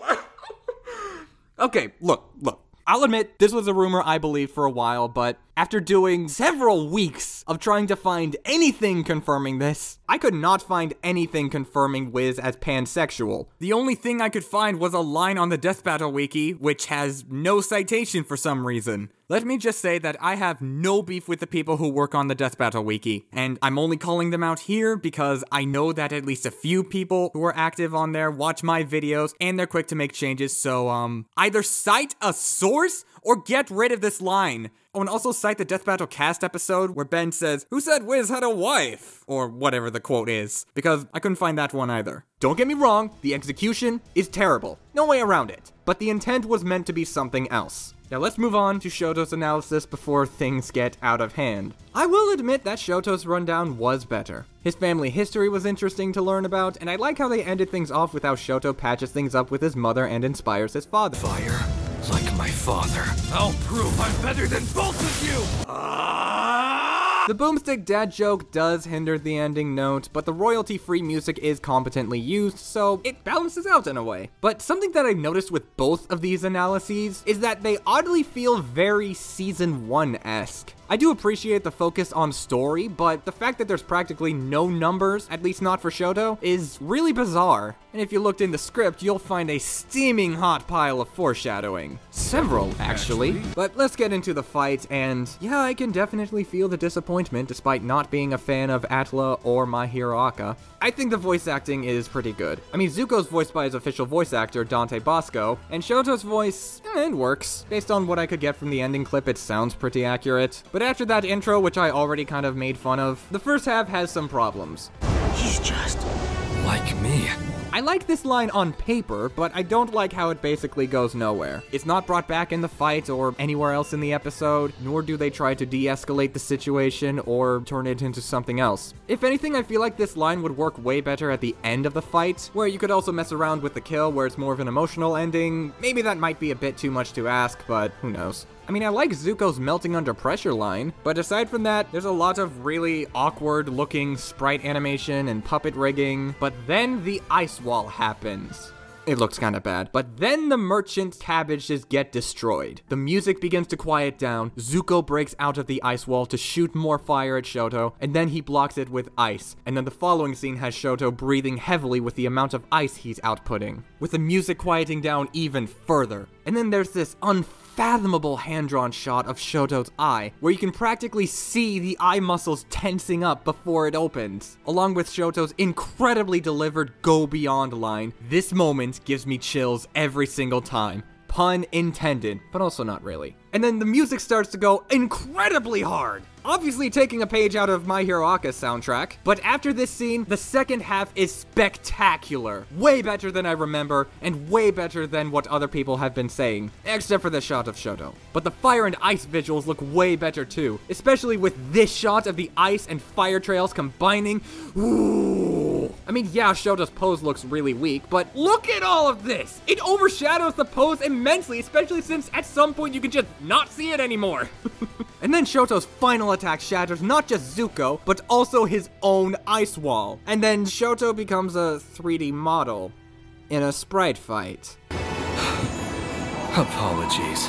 That is not how you say that's rough, buddy. But then we get to the conclusion, and neither character received any quantifiable feats beyond some vague building level stuff. On top of their speeds basically being equalized, and the ice wall is able to cover half of a 4-kilometer stadium. Yeah, this is what we're working with. This is how Shoto gets the W. But to their credit, they do also say that Shoto's ice is powerful enough to disrupt firebending, and Zuko doesn't exactly do well against powerful ice. It is kinda tough for me to say if this conclusion is good or bad, but either way, it's very season 1. Zuko's rundown was poorly written, and the first half of the fight is pretty bad, but damn, that second half almost overshadows every single negative. And also Shoto's analysis was alright. But man, I can definitely understand why this is the low point of the season for other people. 49 out of 100. Maybe it's because I don't have any attachment to the matchup, characters, or series, but at least I still found some stuff worth praising. Alright, now we're at an episode where I'm in an interesting position, because as of right now, Wally West is my favorite character that Death Battle has ever used, specifically the DCAU version, and yes, I know it's technically not my Wally, as Death Battle is using the comic book version of him, who I also like in spite of not having read that many comics. But the fight uses his DCAU design, and the first half of the fight is definitely referencing the Flash Museum episode where Flash is trapped in the mirror dimension, even though I think it's more so the Cosmic Highway or something. I genuinely can't remember what it's called. Thank you. But either way, this episode kickstarts the possibility of using specific versions of other characters, not using a fully composited Sonic or Barry Allen who magically scales to all of the Flashes, but straight up one Flash versus one Sonic. We don't need too many of these, but I like how they're always being considered regardless. Fingers crossed for DCEU Shazam versus Movie Sonic, by the way. But in terms of Wally's analysis, his rundown doesn't focus too long on comic book Wally, and ironically shows more of DCAU in terms of describing his personality, even making some fun references to Justice League Unlimited. Appreciated, but given that this is supposed to be comic book Wally, it does come across a little odd. However, much like with Strange and Fate, I'm not looking for story or jokes. I want to hear all about his crazy powers and feats. And aside from the music essentially being the same throughout and the unnecessary Narb joke, they did an okay job here. Not good, not bad, just okay. Archie Sonic also does this, and in some ways better than in Wally's, but it also feels like they're saying, here's a story, but look at all of these feats! I mean, they show some story differences, but the focus is all on his powers and feats. You're correct, Boomstick. That is not how you say the line. Though I will admit, I did chuckle when Wiz said that his internal processor came from a fridge. Oh, and another thing I found funny, Sonic's end clip is the exact same as his end clip from Season 1. But before we get into the fight, I'd like to say that this is the first episode where they actually discuss what immeasurable speed means. For Wally, it's where he runs so fast that there is no quantifiable amount of time that can calculate it. And for Sonic, it's mainly in the fact that Sonic could still move while time was frozen, this black box that confirms Sonic could do so through speed alone, and this statement that outright states Sonic can move at incalculable speeds. I'd say this is a good way of explaining it for a casual audience, even if there is some major issues that casuals would find very confusing, but we'll get into that later. Let's talk about the fight first, and both halves have kind of the opposite pros and cons. The first half has fun banter and good voice acting, but there's almost no use of their more interesting powers, mainly just blitzing and punching each other really fast. I know it's the first half, but given how much there is, I would have expected to at least have Wally using some lightning and tornado powers. Hell, Supersonic's barely even on screen for 30 seconds. But as for the second half, it does get better with Wally dragging Sonic through the Speed Force, Sonic using his elemental abilities, Wally using his phasing, Sonic using some chaos control, and Wally...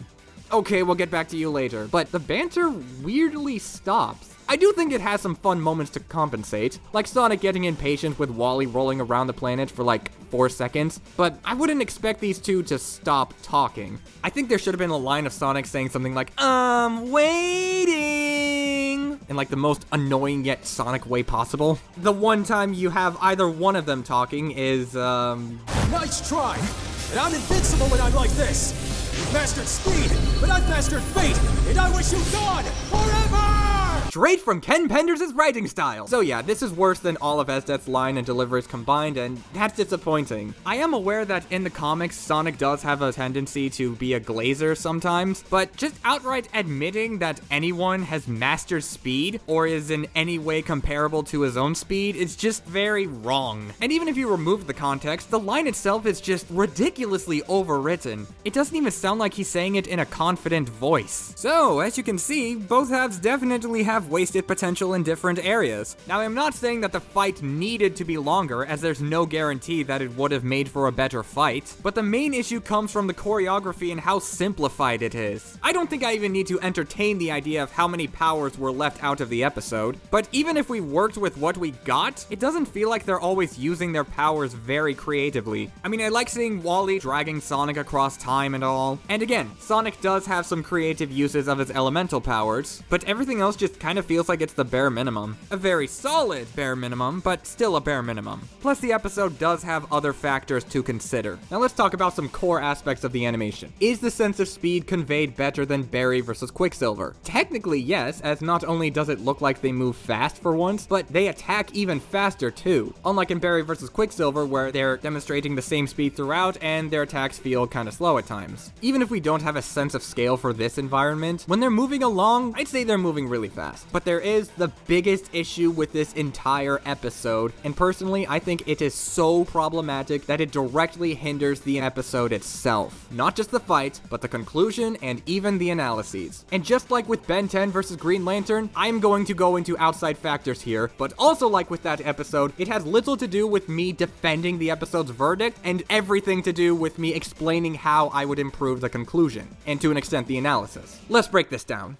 Going by the description of the Death Battle Wiki, as well as the Death Battle cast, Wally is calling out to his family to remain in reality as he taps into the Speed Force again. And when his hair catches fire, that's not him becoming Ghost Rider, though I will admit that is a very funny description. But this is supposed to be the Speed Force illuminating his hair with intense kinetic energy. And then Wally uses the Speed Force to move forward in time to where Ultrasonic's form wears off. Then he uses the Infinite Mass Punch to force Sonic to relive every second of his life and the time he has left until he disintegrates. I actually really like this idea. Not only is it creative, but it also works as a very subtle callback to this part from Sonic's analysis. You know you're a badass when the most powerful Chaos Wizard out there decides the only way to beat you is to just wait until you die of old age. But here's the problem. The analysis and even the conclusion never once explain how Wally can do all of this. So to a casual audience, they have no idea of what's going on. And this is another way of tapping into the whole wasted potential discussion.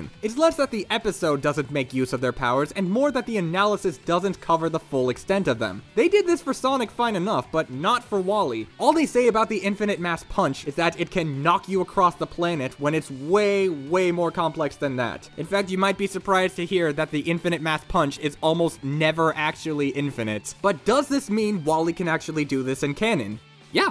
Like, I'm sure you could find a comic scan of him doing exactly this, but he has done something very similar to this in the DCAU against a Flash copy that Lex Luthor made when he was fused with Brainiac. But even if he's unable to do this in the comics, I think that Wally using a combination of the kinetic energy, the Speed Force, and the Infinite Mass Punch would be way too much for Sonic to handle, especially if this interpretation is supposed to be what's happening to him. But still, Death Battle never explains he could do this, nor do they bring up this clip or any scans of him doing this. And once once again, this is why I consider the rundowns to be way more important than most people do. When Death Battle covers a feat or ability to a degree that feels important, they try to include that in the fight in the way that they describe it, and it rewards the viewer for watching the analysis and getting it memorized. Of course, you do have moments where there's a disconnect, like with Black Panther's adamantium suit being able to rob projectiles of their momentum, only for Batman's batarangs to bounce off of them, and that's a failure on the animation's part. But Flash vs. Sonic displayed the other kind of failure, where the analysis doesn't explain that Wally can do anything like he does in the ending. I think the only other time something like this has happened was in Thanos vs. Darkseid, where Thanos turns Deadpool into confetti, but the casual viewer could see this as Thanos snapping him away. But they can never do something like this with Wally's head catching fire and making Sonic relive his entire life. And they don't explain any of this in the conclusion either. They go over some things he had, but the first 2/3 of the conclusion focus on describing how the black hole thing, a prominent reason why Ben wanted to stop using Archie composites for Sonic characters, likely isn't the feat they think it is. But then they just give him the calc anyway, so what was the point of describing any of this in the first place? Also, they really tried to prove that a black hole's detonation is weaker than a white dwarf star. What? Then they say that speed was a non-factor, only to dedicate way too much time to prove how Wally would always be faster. You know why I still like Strange vs. Fate's conclusion? It's because they do not waste time. No anti-feats, no arbitrary numbers that mean nothing in the end, and no shenanigans. And they also gave a little thematic victory as a nice little ending note just to wrap it all in a nice little bow.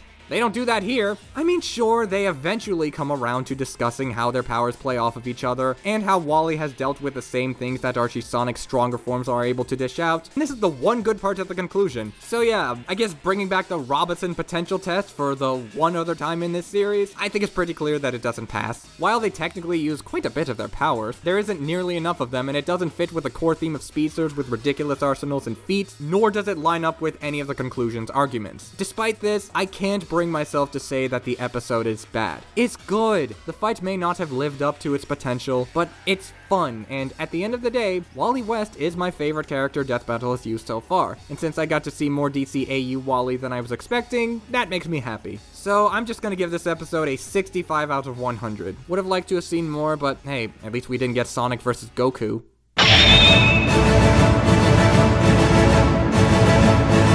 And here we have the second live-action episode. In Nightwing vs. Daredevil, while I didn't say the episode was good, I feel like I was very lenient on it compared to most other people, and I outright found some of the common criticisms really dumb. But I can't deny, it needed a lot of improvement. Something like more use of their abilities, and maybe a longer fight time as well. Let's see how this episode did it. Bucky's analysis was actually really good. They focus on his relationship with Cap, mention how they've had to fight each other multiple times, and end it with how he's redeemed himself to a point where he even got the chance to carry the shield. Yeah, I might not care for the jokes, but I kinda like seeing Wiz jealous over Bucky's mechanical arm. And as for Red Hood's analysis, it was more engaging in every way. It has a surprisingly not immediately terrible callback to Boomstick's joke about sidekicks from the prelude. Hey, I think we all know which one of us is the real sidekick here. When you think of the word sidekick, who immediately comes to mind?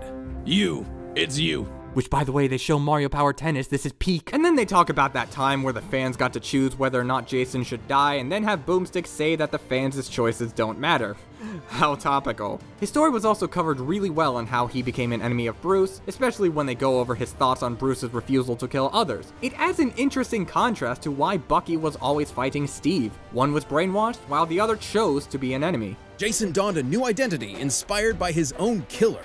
You mean the Joker? Though I will say, like with Zuko vs. Shoto, there's a surprising lack of versus content in their analyses. But whatever, let's get to the fight. And yep, this is better than Night Devil in every way. Wouldn't say it outright replaces its existence, but let's not lie, this episode's a banger.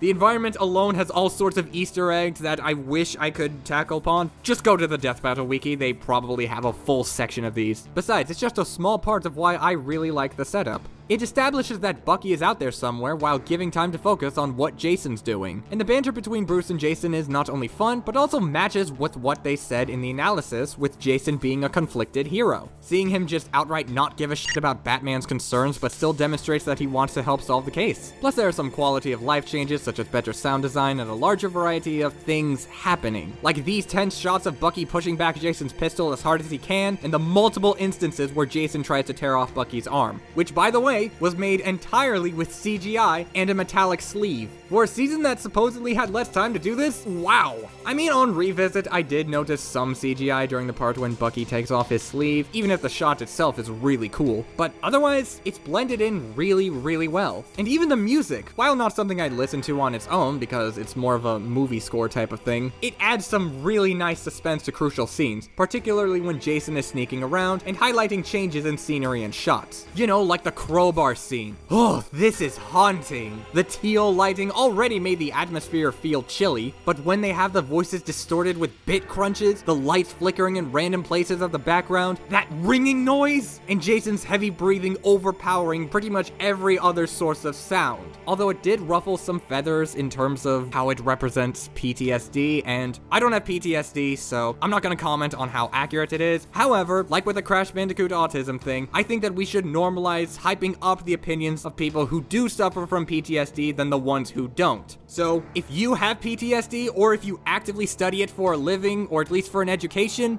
I'm all ears. Give me your thoughts if you feel comfortable. But until then, let's move on. I also like how Jason said, "Sorry, Bruce," just before injecting the venom. It works really well at the last resort because Jason has literally nothing left, and it demonstrates that he still cares about Bruce. I mean, I guess the venom transformation is a bit underwhelming given that it barely looks different from his normal build, but at the same time, his deeper voice and his muscles tearing do make for a neat little transformation. Hell, even the cracks in his helmet look so good. You know, much like the rest of the battle damage, which Nightwing vs. Daredevil also didn't have too much of, even after one of the combatants died. Though, I'm not gonna sugarcoat it. I think Nightwing vs. Daredevil still has a better death overall. It may have been a punch, but at least it was a charged punch. This is just a head pat. This shot of Bucky's arm coming through the smoke, cool. But everything else, not only did these punches here have way more impact, but you can still see the lights from Jason's helmet glowing in the next shot. I don't even think he died. And while the score was perfection beforehand, the ending uses the exact same rhythm at the part when Jason is using his stealth to get a sneak attack, which made me think that Jason was gonna get back up in this next shot. And if that was the intent, then maybe they should have had Jason trying to lift himself up as a way of demonstrating how he's clinging on to the remaining life he has left. Or, you know, you could have just changed the instruments to something calmer. That works too. And then we move on to the conclusion, and this is so dreadful. They say that Bucky has more experience and skill. Okay, but that doesn't automatically mean he's stronger. The rundowns say that Jason can dodge bullets and punch through a submarine hull, and they say that Bucky... That's the end of the sentence. I mean, yes, they say that he can keep up with characters like Iron Man and crush a cosmic cube in its hand, but for the latter, there's nothing quantifiable, and for the former, that's because of the power of his lasers, which Bucky very obviously does not have. And given how they literally say that Jason breaking Supergirl's grip shouldn't be taken at face value, they needed to give us more arguments for Bucky winning. I know what they are, but I didn't at the time, so I was very confused as to how Bucky won. Although they do say that Bucky's arm can shatter knives while knives can crack Jason's cowl, it doesn't change the fact that it can still block knives, and even then, they don't say if Bucky's arm can break Jason's cowl at all, let alone kill him like this. Dude, you have no idea how close we were to another Supreme episode of this season. From a versus standpoint, this is awful. It's unironically worse than some conclusions from season 1, because at least some of those were correct by their own logic. When you ignore all of that, this episode is stupendous, with many others saying that it's in the top 3 best episodes of this season. And while I don't agree with that, that's because I think it's in the top 2, 90 out of 100. But this does not invalidate the existence of Night Devil. Stop saying that! No. Stop the music. I just want to get this out of the way. I've just run out of sugar. Again, so let me just say that Venom vs. Krona is the dumbest matchup idea of the entire season. And yes, I know exactly what's coming soon, and I still stand by that. Like, a lot of people say that Krona had way more interesting opponents that Death Battle could have gone with. Yeah, I agree with all that, but that's kind of obvious. Here's something that I don't think anyone else had brought up. Venom had more interesting opponents that Death Battle could have gone with. Like there's Spawn, Jackie Estacado, Zato 1. Hell, the guy he previously fought was far more interesting thematically than Krona ever will be. What do these two even have in common? 2 and 1? I guess it's there, but Jaxkias Staccatos is at least about how the second alien half is from an alien race, whereas if I remember correctly with Ragnarok, it comes from something completely different. Not to mention Zato 1 already ratios that even harder because his other half stems from an obsession, much like the symbiote. What else is there? They attack with a black liquid. All of Venom's other opponents do that too. Not sure what makes Cronus so special. The relationship between Peter and Maka respectively, even with my limited knowledge of Soul Eater, I can tell you firsthand that the relationship between Peter and Eddie is way more complicated than with Krona and Maka. Or at least their stories are noticeably different. They both eventually overcame their creator. That requires compositing multiple versions of Venom, at least in a sort of Game Sonic and Archie Sonic kind of way. What else is there left? There's also, one character attacks with sound and the other person is weak to sound. And yeah, at that point, you should have scrapped the entire episode and denied this matchup's existence entirely. Okay, I know that the debate was more complex than that. At the same time, I've directly talked with people who worked on the G1 blog for Venom vs. Krona, and they said that the only reason they had Krona win would be if they didn't use Case's Venom, which a lot of people say Venom should have won because they did talk about it, but in Death Battle's defense, they never once implied that it was a different version, which I think they should have, or at least said that King in Black was non-standard or something, at the risk of pissing people off even more. So with all that in mind, if we were ranking each episode based on how good the matchup was, I would genuinely put Venom vs. Krona in the bottom 10. But then again, the connections wouldn't be enough for me to do that. Like, it could be a whole thing with Gus vs. Nightmare. Yeah, the matchup may be limp, as it's just they have big swords, and they have slain armies by themselves, but at the same time, I can't deny that a Berserk x Soul Calibur crossover goes kinda hard. And I guess a Marvel x Soul Eater crossover could also work, but Marvel has all sorts of popular characters directly based on horror tropes and creatures, and I don't see why Venom has to be that character. But then again, it could also be like Android 18 vs. Captain Marvel, where there are no connections, but you look at them side by side and say, okay, I think aesthetically this does kind of vibe.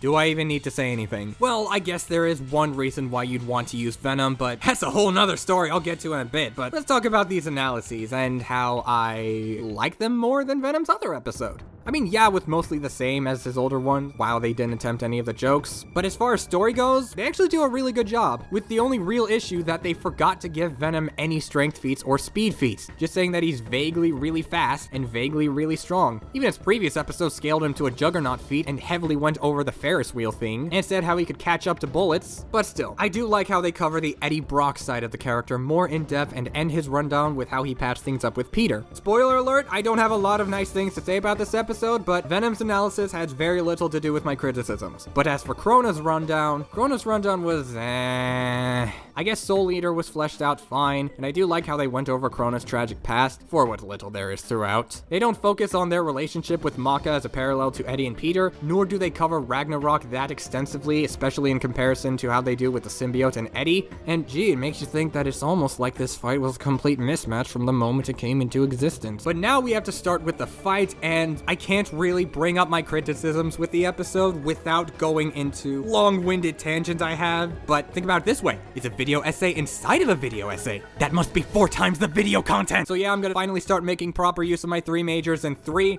2, 1. Venom is not a f***ing horror character, and Death Battle needs to get that through their heads. Here's why.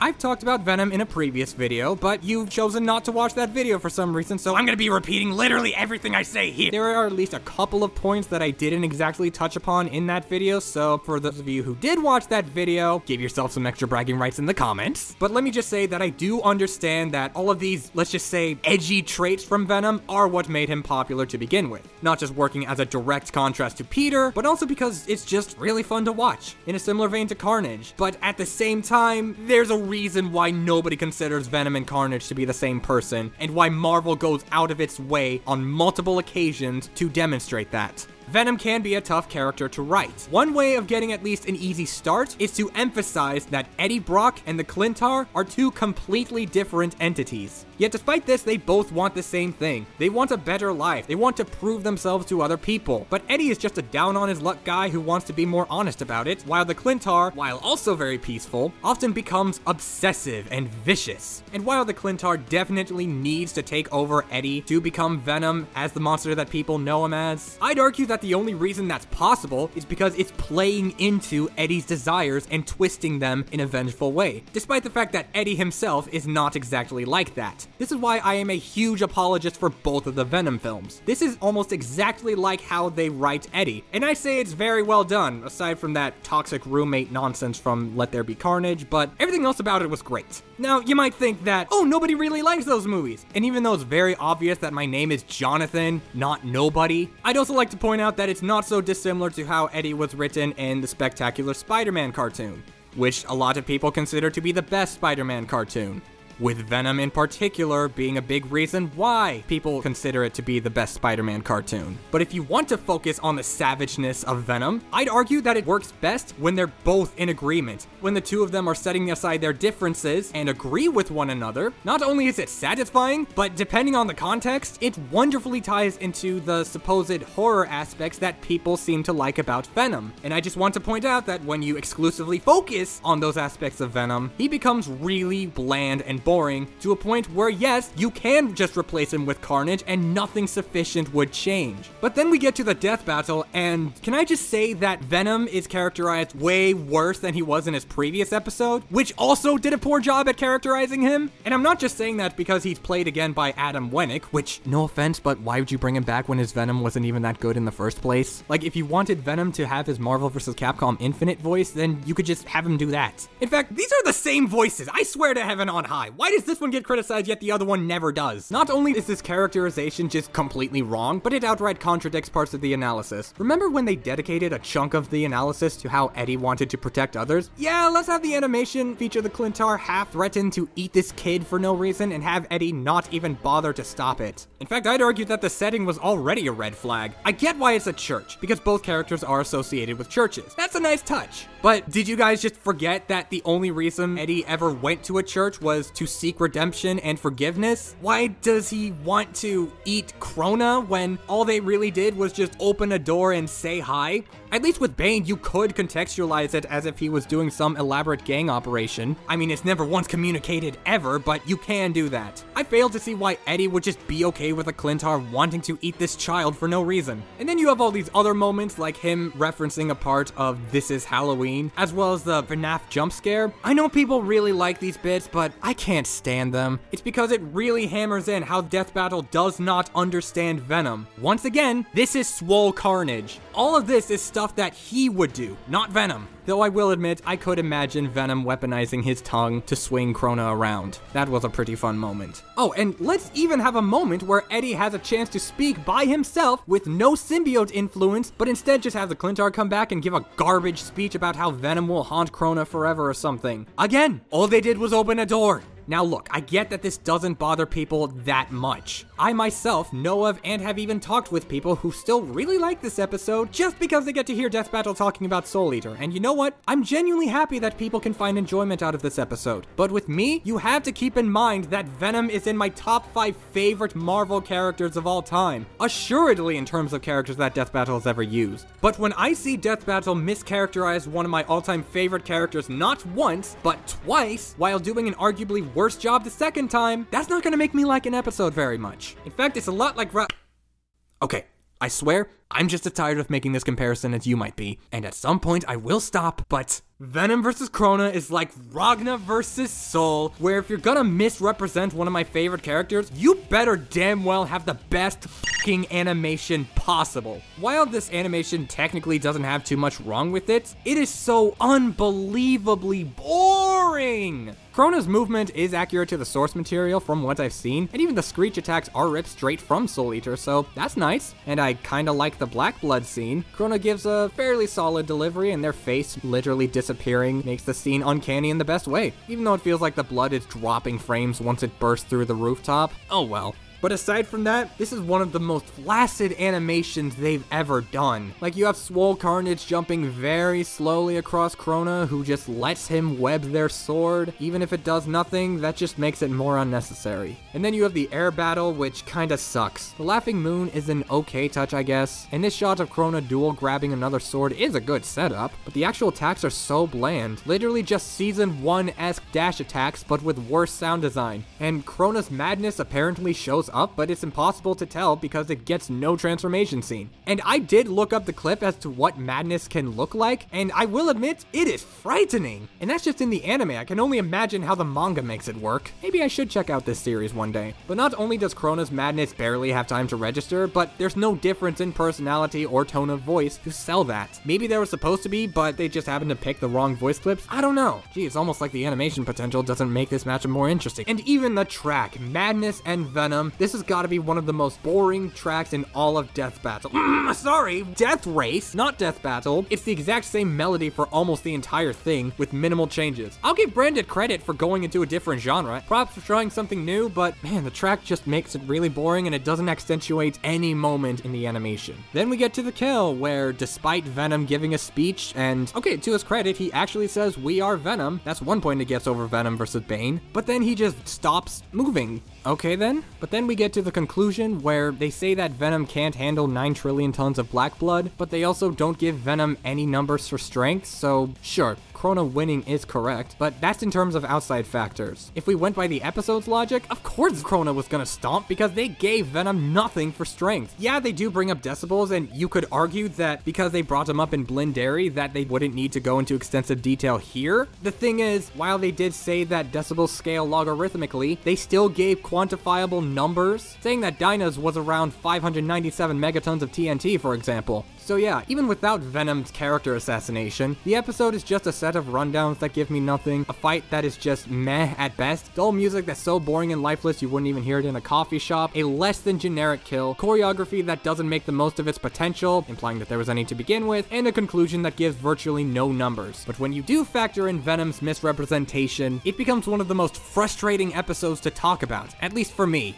I think there was another episode where I've heard something like this before. But I will admit, despite what I may have been leading on, I do think it's better than Venom vs. Bane, since Venom got a surprisingly better analysis and the animation is competent at least. But I want to give it a lower score so badly, you have no idea, but if I did, even I'd be stretching quite a bit. But still, 31 out of 100, because let's be real, being better than Venom vs. Bane is such a nothing accomplishment. Venom vs. Zato won when, and Krona versus literally any fictional character not named Venom or Carnage when. Oh wait, I forgot to talk about the bonus episode.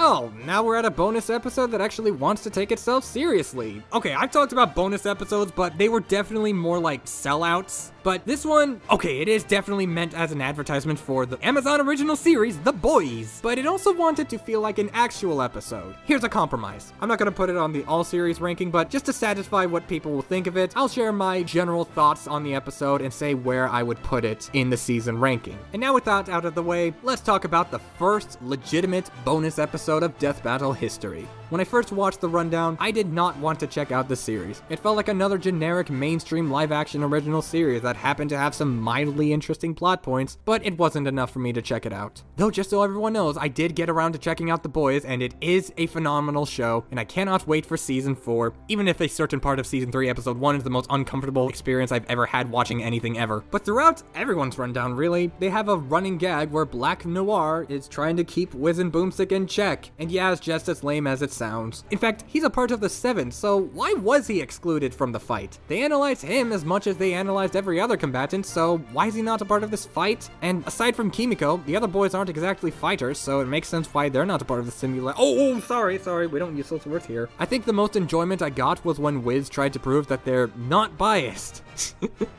I like that part. But when the totally not a simulation, I swear guys, actually begins, we do have some actually really well made looking sprites. And they're animated pretty well too. Solid puppet rigging, good looking expressions, the Deep is voiced by Greninja, lots of interesting stuff here. But aside from that, there is a lot of problems here. Adrian says he can handle them all, but despite having a wide opportunity to blitz Billy, he just goes away and ignores him. Then you have Queen Maeve uppercutting A-Train and it sends him in the same direction he was already running. In general, A-Train's death death makes no sense. Seeing him getting blinded is actually a really cool moment, but Maeve just moves her fist in his direction and he dies. Okay, I think they were trying to convey that she killed him via standing still, but then she gets knocked back anyway. Why even? Then the building catches on fire, and I like how Starlight is the only one freaking out over it, but I am only doing that because her last words are something out of character, now that I know who she is. Also, Billy apparently sidestepped away from Starlight's beam, and somehow Starlight never once thought to move her arms a little to the side, nor to move out of the building that's about to fall on top of her. But then the baby laser ends it, which was not in the analysis at all because they didn't bother saying what most of these characters can do. Oh, and you might have noticed why I didn't talk about Homelander. There is nothing to talk about. They said he was gonna act as referee, yet he does nothing until Billy wins. Like, what was the point of Homelander even being here? Oh, and also, I don't like Billy's voice in this. He reminds me of the sniper from Team Fortress 2, not the soft-spoken hard-ass he is in the series. The other voices are mostly fine though, especially Yong-Ya as Homelander. Hope we get to see him again one day. Although they end up teasing the fight with Stormfront, which, okay, this has nothing to do with the episode, but I just want to say, I know exactly where the name Stormfront comes from, and I both love and hate that.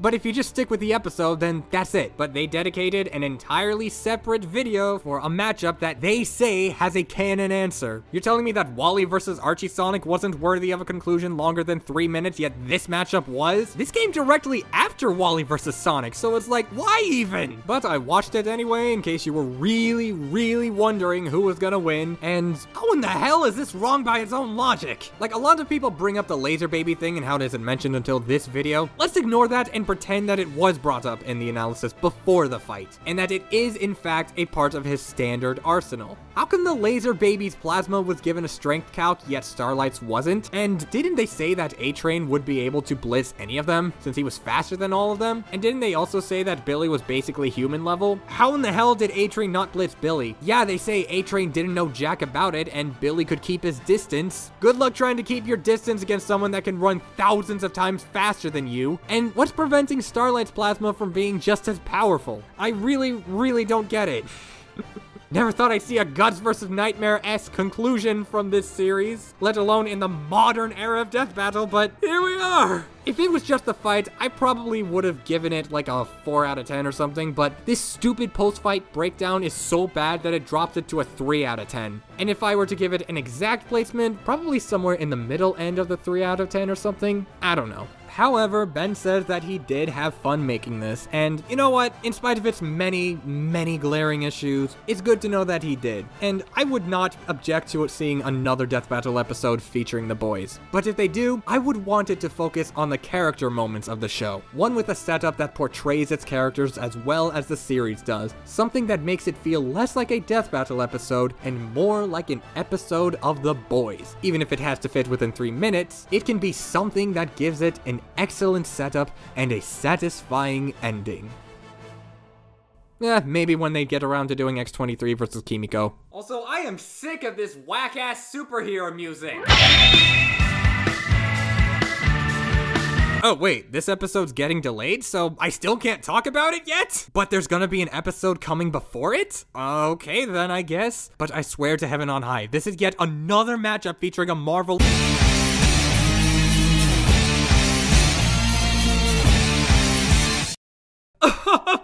Oh, yes!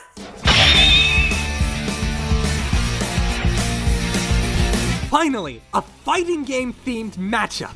You know, the last time we saw one of these was in Season 5 with Ryu versus Jin? I mean, I guess you could also argue Johnny Cage versus Captain Falcon, but the F-Zero fanboy inside me refuses to believe that, so this is the first fighting game matchup of the entire show since Season 5. And not only that, but it features 2 supposedly niche series, Killer Instinct and, believe it or not, Darkstalkers. The latter of which has not had a single episode since Season 1.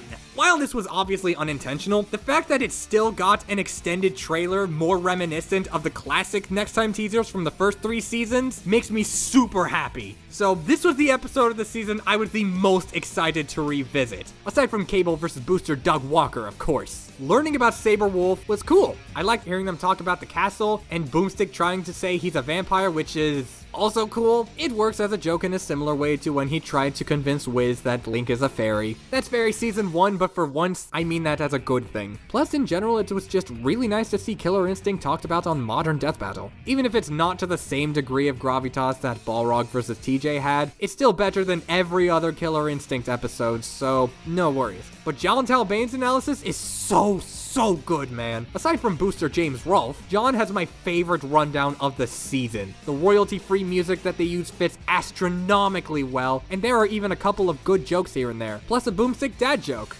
Well, I did say Booster Gold had a better rundown. On top of that, they flesh out the world of Darkstalkers, cover his backstory, talk about his fighting style while directly name-dropping his style's contrast with John's werewolf physique, go into his friendship with Felicia, and end it off with one of my favorite ending notes of the show, where they say he maintains the control of his werewolf self and commits to a life of compassion. I have no forgiveness left, monster. Liam actually gave an explanation for this. He said that his interpretation of the scene is that John views Saberwolf as a werewolf who failed to control himself. I can actually buy this interpretation. Saberwolf's analysis goes into heavy detail over how Conrad never managed to control his werewolf self, even going over how he got addicted to opiates that drove him even further to madness. And when you combine that with how John's rundown goes into equally heavy detail over how he successfully controls himself, along with how his rundown ends with this. But John will always be a Darkstalker. If he relapses, he'll be as deadly as ever. Be as deadly as ever. Deadly as ever. Deadly, deadly, deadly, deadly, deadly. I have no forgiveness. So yeah, I definitely buy Liam's interpretation, especially since there are multiple corpses that Saberwolf was feeding off of. I guess it could have been communicated a little better, otherwise, I think Liam made it clear enough. But that's the most defense you'll get out of me for the first third of this fight, as woof! Or actually, wait, no, that's too easy, so meow, did you mess all of this up? The sound design is way, way worse than I remember. Not only do we have wrong sound effects and sound effects with no impact, but multiple instances of missing sound effects.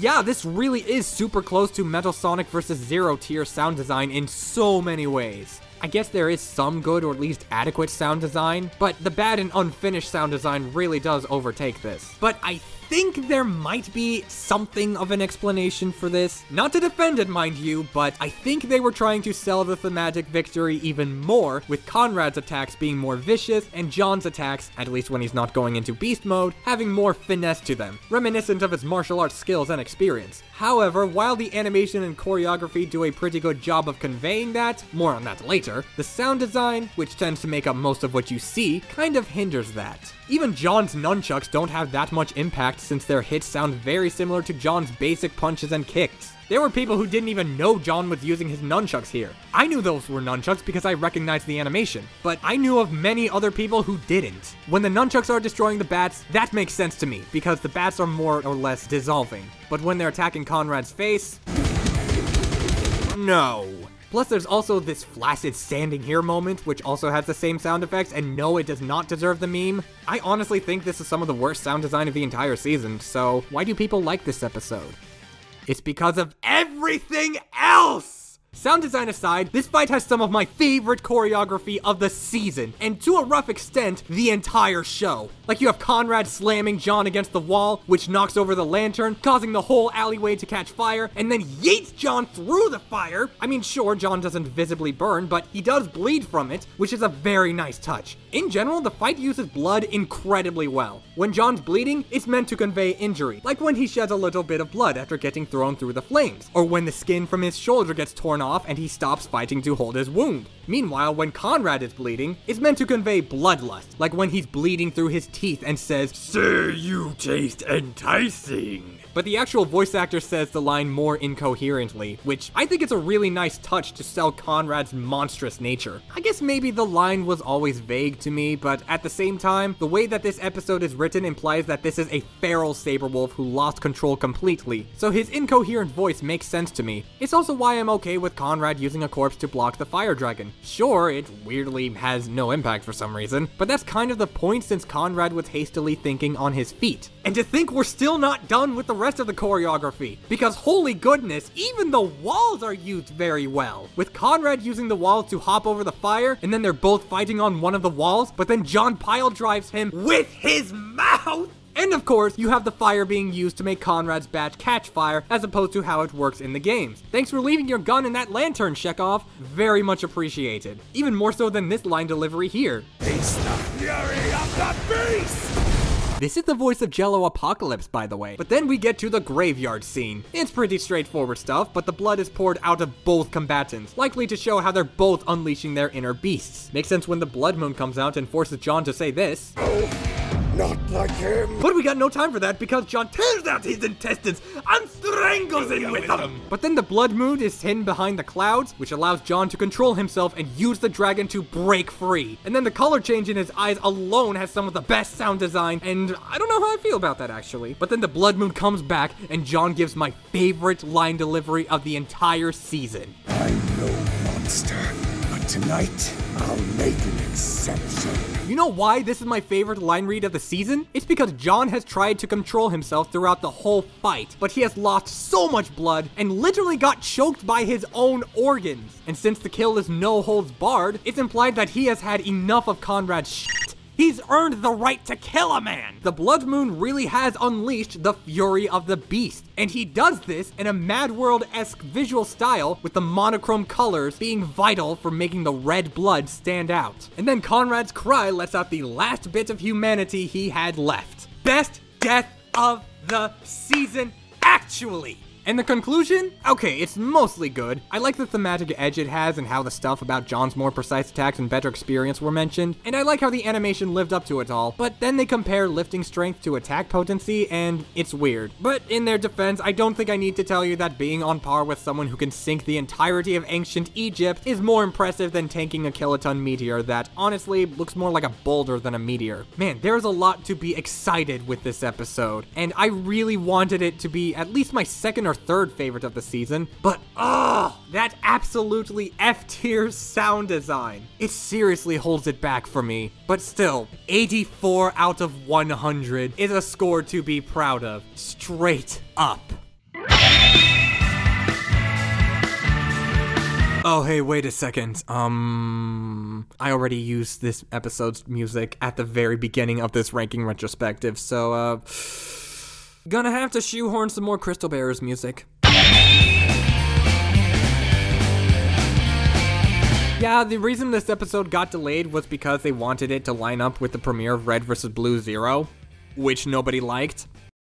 Well, that's disappointing. Now, what would have happened if they had stopped dicking around and actually just fought for real? Wait, hang on. I was under the impression that this was also going to be canon to Red vs. Blue itself. Like, I know it's kind of more of a what-if scenario, and I did have people tell me that Meta vs. Carolina was the same case. I don't know, man. I don't think it needs to be a dedicated crossover since they already did that, but given that I'm still conflicted on the whole canonicity of it, please elaborate in the comments. I just want to talk about the episode now. This one is kind of divisive amongst the Red vs. Blue community, so keep in mind, everything I say is from the perspective of an outsider. I will say that right off the bat, Boomstick having flashbacks when he says Goku vs. Superman sends me. And Boomstick having a clear bias for Sarge is kind of a subtle Boomstick dad joke, and I like that. Although, why did he mispronounce Mjolnir when he heard Wiz say it correctly? That's not how the Boomstick mispronunciation jokes work. Other than that, I'd say I liked it. But I like the Blues rundown way more. It has a better cutaway with how casual Wiz and Boomstick are about the fact that they may have killed Dummy by accident. And then they also had Caboose being stronger than Goku, based as hell. And both rundowns make quite a few references to the show, but unlike in something akin to Jotaro vs. Kenshiro, they flow with the analyses rather than exist for no reason other than because it's funny to a very niche group of people. It comes across like this was written by real Red vs. Blue fans, much like Meta vs. Carolina. And then onto the fight, and I'll talk about the voice acting first. Caboose's original voice actor missed the calling, but I think the substitute that they got is pretty good. I think it's still a fun voice. And again, there is some stuff about how the voices are a little off, like how Griff sounds bored, for instance. And in general, there are some moments where the characters aren't acting like themselves. I can definitely see that with moments like Sarge being happy to see Griff die for some reason. And also, Sarge dies to a basic grenade that he just lets himself get hit by for some reason. Whatever, man. But personally, I still thought that the fight was a lot of fun. In a junk food kind of way, I'm aware, but I still like junk food from time to time. The rest of the dialogue is entertaining. The voice acting, I'd say, is nice overall. The hand-to-hand combat is really well done. Blood Gulch Bedlam is one of my favorite tracks of the season, and it even has the janky head movements that Red vs. Blue is known for. I really like this attention to detail, and as far as I'm aware, that's the only instance of jank I could find in the episode, so yay! Not to mention we get a lot of these really cool action moments, because this fight is roughly 5 minutes long, and to put this into perspective, if you remove the King Kai scene, that is the exact same length as Goku vs. Superman 2. I am also including the extended setup to the fight. Another reason why Goku vs. Superman 2 is a load of bollocks that never should have existed to begin with. But yeah, again, I don't have that much to say. I mean, the action is fun, the dialogue and voice acting is flawed, but also kind of enjoyable, at least for me. And while a good chunk of the death is ass pulls and screams of time restraints, I still say it's a good episode. 75 out of 100. Not much to say, but the next one, however, oof. Look, I'll get to the Marvel and DC oversaturation later, but I do know that this was the last straw for many people. Well, supposedly. No one was hyped for this matchup, people were disappointed that it happened. Both Barbara and Gwen had far more popular and interesting opponents, and with Gwen at least, people still really want them to return. Personally, I don't think the matchup is even that bad. I'd argue that it's something of an inverse of Venom versus Bane, where they become heroes inspired by Bruce and Peter respectively, and rely on their detective skills to overcome their limitations and insecurities to become a strong ally. Not amazing, but I think it's a lot more than Bats vs. Spidey but girl, like what other people may have thought. And I also thought that the rundowns were really solid. Batgirl's rundown has moments like Boomstick being a feminist, okay, pretty based, and I laughed at the cutaway gag with how Dummy acts like a drunkard when he's shocked. Oh hey, it's like Futurama. And at first I thought they were covering her feats a little too fast, but then you notice that they mostly focus on her speed and durability feats before they follow up with how she got paralyzed from the waist down. And then they proceed to talk about her hacking abilities, which were especially useful during this time, and then they say that she could still dodge bullets in a wheelchair. Then after they bring up her implants, they talk about her strength feats, implying that this experience made her a stronger person. That is such cool writing and structure. Although they do make a Tiger King reference in 2020, that's quite a line, not gonna lie, Boomstick. But as for Gwen's analysis, it's actually better. They cover all sorts of differences between Gwen's timeline and the normal one, akin to Miles vs. Static, which I guess kind of defeats the appeal. But it normalized the trend of that godlike comic book editing. Yes, previous episodes had it as well, but this one has my favorite editing of the season. Most notably this one right here. Ooh, that is smooth. Though the writing does have a couple of moments holding it back for me. Like the one joke about a woman being on the roof and Boomstick saying, "Yes, please!" Okay, I really need to retire this Grenda voice. But still, so much for Boomstick being a feminist, am I right? I especially like the parts where they cover her days as a wanted fugitive. They take it seriously when they need to, like with Peter dying in her arms, and they crack jokes about it when it's appropriate, like when Boomstick makes fun of people not knowing that Gwen Stacy was Spider-Gwen. Hell, Wiz even asks Boomstick if he's paying attention. This line works better than you'd think, because Wiz never once refers to her as Spider-Gwen until the results. But in the rundown, he'll occasionally call her Gwen or Miss Stacy, but he normally calls her Spider-Woman, and Boomstick calls her Spider-Gwen. Again, that's pretty clever writing. But then we get to the fight, and this is the sole reason why it's the least favorite of the season for a lot of people, and what do you want me to say? Jank, jank, jank, lack of arsenal, stiff posing, bad-looking web effects, jank, jank, jank, awful choreography, scenes that make no sense, a good kill ruined by an ugly face from an already hideous model, jank, jank, jank, jank, jank, you've heard it all before! Like, none of this should really surprise you. Except for the part when I say that this episode is not my least favorite of the season. For Martel's sake, guys, I practically gave you the answer! This is 4 seasons in a row! Do you really think I'm that predictable? I swear to heaven on high, if we go 5 for 5, I'm gonna start wearing my Time Hunt shirt in public! I will say that this is primarily because of how good the analyses were. If an episode has a terrible fight, but a really good analysis, or at least one that I got enough enjoyment out of, with no caveats, then there's no way it's gonna fall below a 30. Aside from maybe Fulgore versus Sector, depending on how you interpret my analysis of the analysis, I feel like I've been really consistent with this. Okay, so the episode has really good analyses, and Venom vs. Krona is your least favorite. But surely Batgwen is your second least favorite, right? No, actually.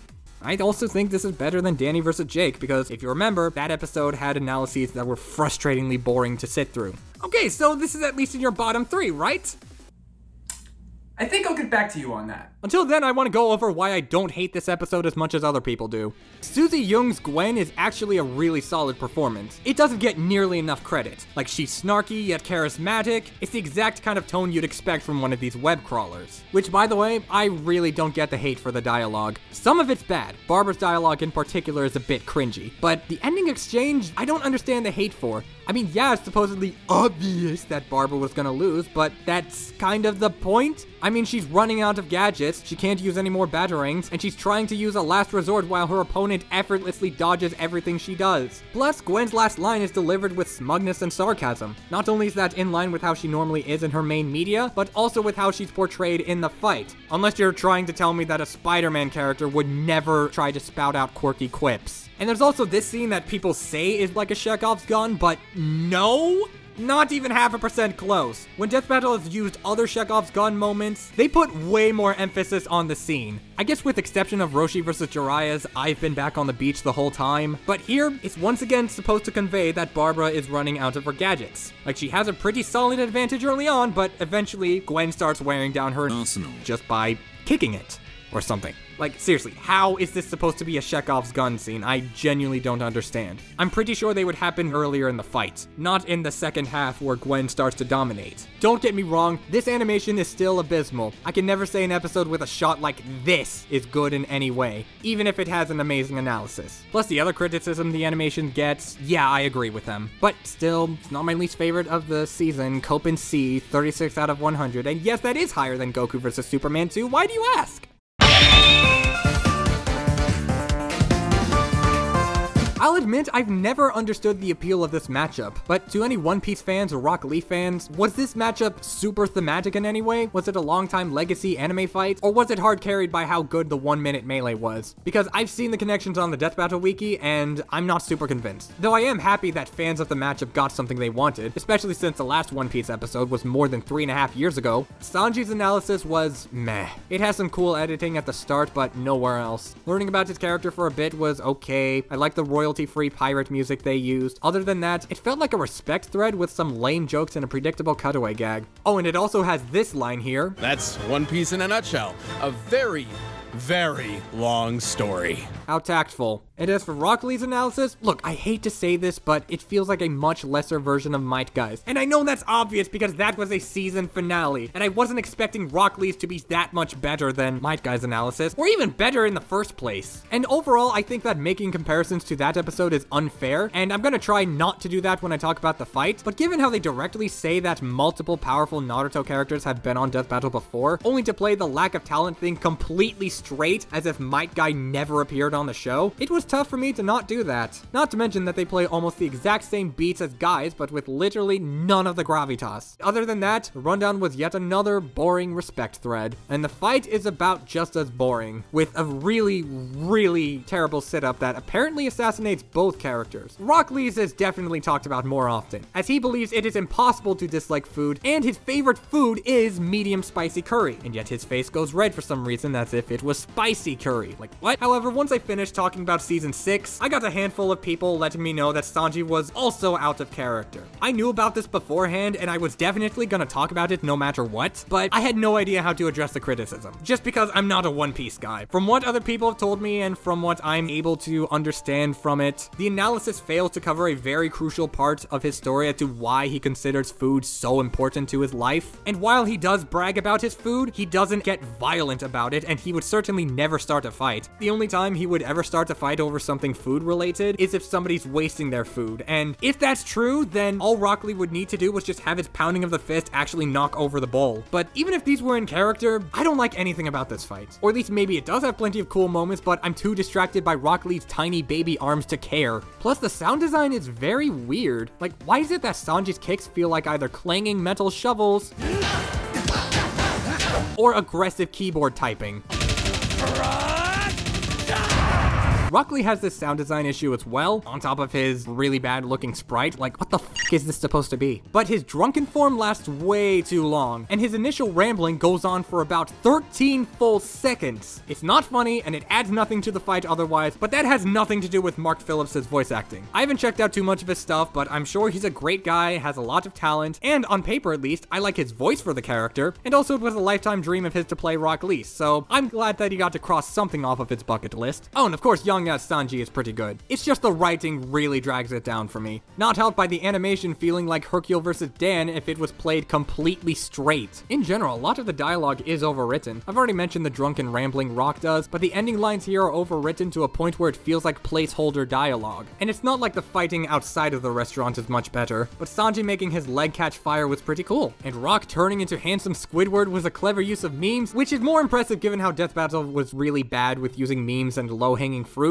But this one was well implemented because it's something they said Sanji could do in the analysis, so good job. You made me laugh at a handsome Squidward meme. But then you have moments like Rock speed running through the 8 gates, and the 8th gate bending the space around Sanji's leg. Okay, this looks vicious! But Sanji seemingly not giving a shit about his leg exploding is really lame. Even Goro and Machamp looked at their severed arms. Sanji actually doesn't react. I will say that this animation looks brutal and for once has good sound design. Kinda wish it ended right there, but we have to have that overwritten ending sequitur and kill that barely looks like an attack that does anything. I'm sure that the antimatter kick is really deadly, but this doesn't convince me that it was. I will say that Full Course Will is a very snazzy track. I like it a lot. I pointed out how jazz is my favorite music genre alongside rock and roll and blues. But then again, it's not something I would go to the episode to listen to again, as it's a very boring and sloppy episode. Not as bad as Danny vs. Jake, since nothing about it annoyed me aside from, I guess, the setup, but I don't know the characters, so it didn't bother me as much as it did other people. However, by some stroke of a demonic intervention, this episode is worse than Batgirl vs. Spider-Gwen. At least that episode had adequate sound design, but Sanji vs. Rock Lee? Nope, couldn't have that either. 35 out of 100. Yeah. Okay, I gotta be honest with this next one. I'm a bit hesitant to talk about this episode. Not that it's a demon of mine, but it is in fact a very special episode. Like, fully scripted rundown special. This next episode is not just the season finale, but it's also the episode to celebrate 10 years of Death Battle. Even before season 8, this episode was to commemorate its anniversary. Before the delays, of course, but what can you do? Despite such an impressive milestone, much like the other milestone episodes, it's very volatile among the community. Some people love it, some people loathe it, some people don't have much of an opinion on it, and a part of me was kind of dreading this episode because, aside from episodes I had literally no opinion on, I have had the least amount of expectations for this revisit compared to every other episode of the show. I had no clue what this episode was going to give me, or the thoughts I was going to have for this episode, even as I started this retrospective series. Well, we finally crossed that bridge, so it's time to pay the toll.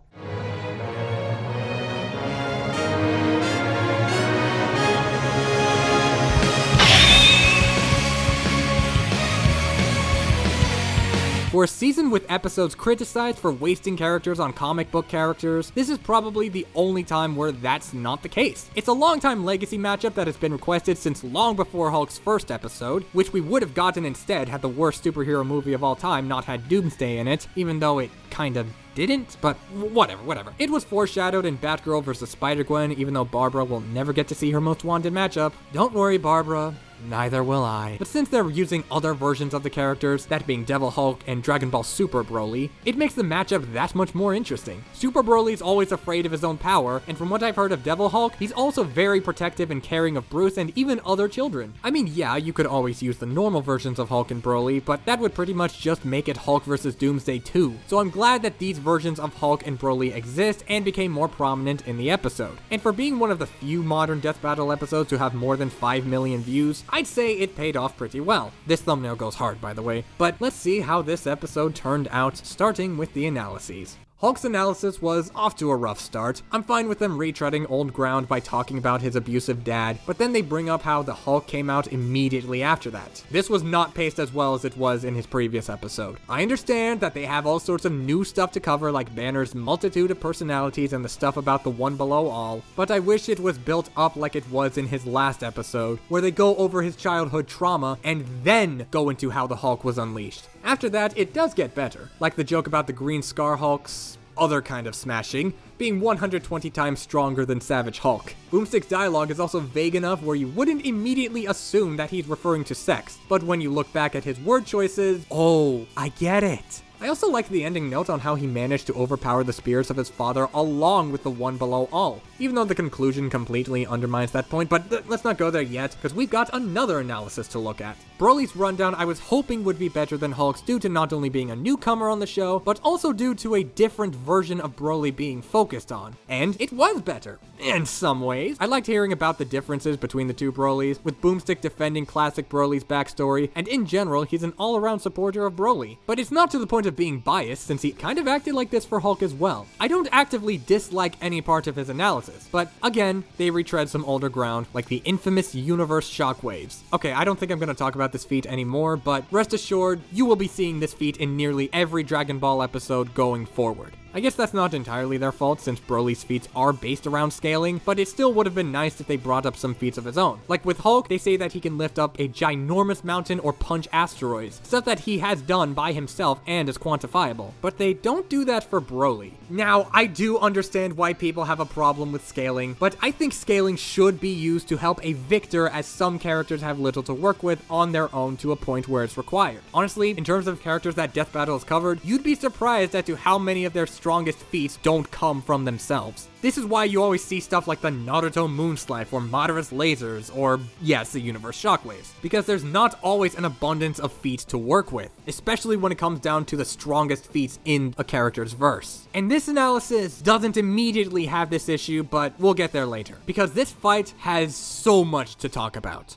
First, we see this shot of Broly sitting by himself all sad, but then there's this shot where his hair is blocking out the sun, then a deer walks up to him and Broly's face becomes brighter. Not just with his smile, but with the sun gleaming on his face now that it is no longer being blocked by his hair. It's honestly a beautifully done scene, especially with the jarring shift in the sky growing darker as Hulk falls onto the planet's surface, scaring the deer away. Hey, spiky hair man, what's this beauty planet? You scared them away. You're making me angry. You won't like me when I'm angry. Show me.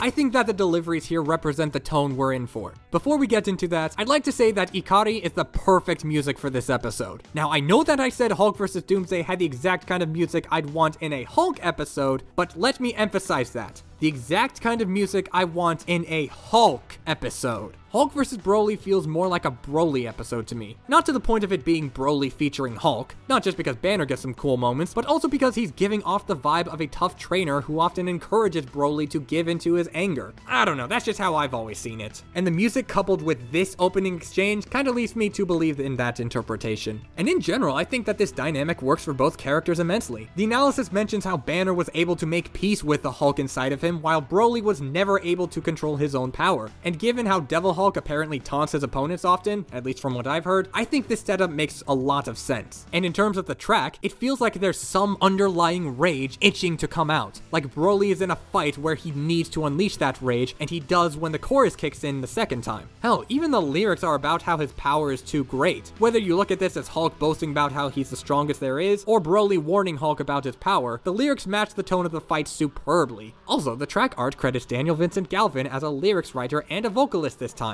Nice! But now let's talk about the overall look of the fight. I've seen a lot of people say that they don't like Hulk's model, and yeah, he does look a bit chunky at points, and his head looks weirdly proportioned in this shot, but other than that, I actually really like the way it looks. I like the efforts made to make his model not only match Broly's, but fuse Marvel's art style with Dragon Ball, with the sharpened lines in his muscles, the bushy eyebrows, that smug grin I outspokenly appreciate so much, and his intimidating eyes. I believe that this is more of an edited version of his model from Marvel vs. Capcom Infinite, especially since the upper body proportions look similar and the green hue is basically the same. But either way, props to the modeling team for making Hulk look different in an art style without coming across as too jarring. And of course, Broly's model also looks good, albeit kind of flat at points, and in general his aura doesn't always look perfect, but his expressions are on point and he's usually rendered really well. But what really makes the aesthetic work for me are the visuals. The VFX is truly beautiful. The hand-drawn aura trails blend in with the fight incredibly, Broly's projectiles are bright and deadly,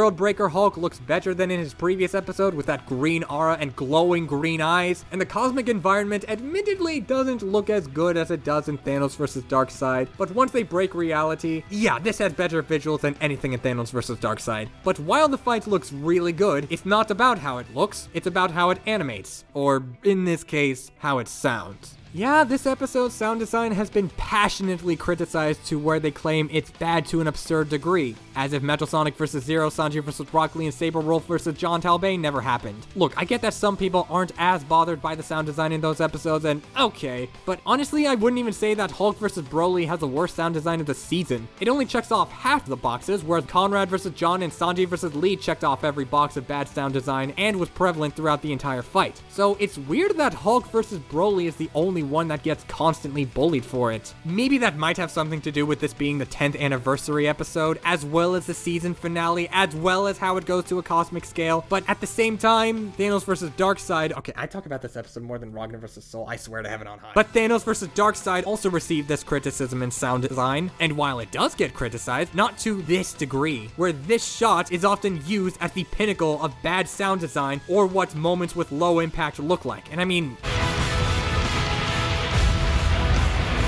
what's so bad about this aside from virtually nothing? The sound effects are adequately chosen, they're layered well, they're able to convey the planet is indeed exploding, and you can still see the explosion and hear the sound effects after they cut to the next shot. I have no idea why this clip gets so much hate. Is it because they don't linger on the shot for 1,000 years? Oh, okay, hang on. I think I know where this criticism comes from. They're just using the wrong planet shot.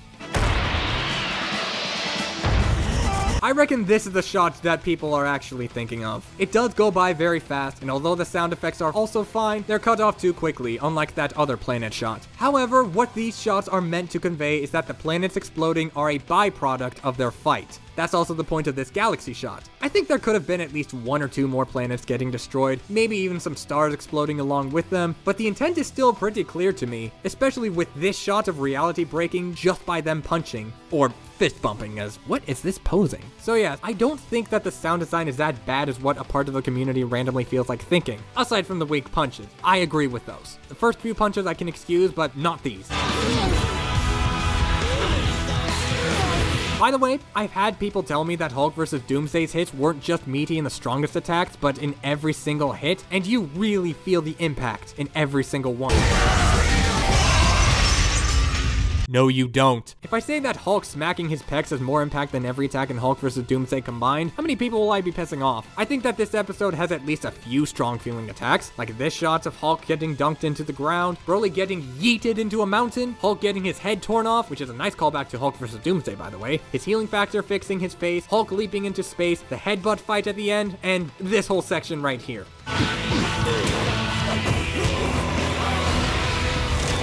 But with all that being said, I think that the most damning use of sound design is this.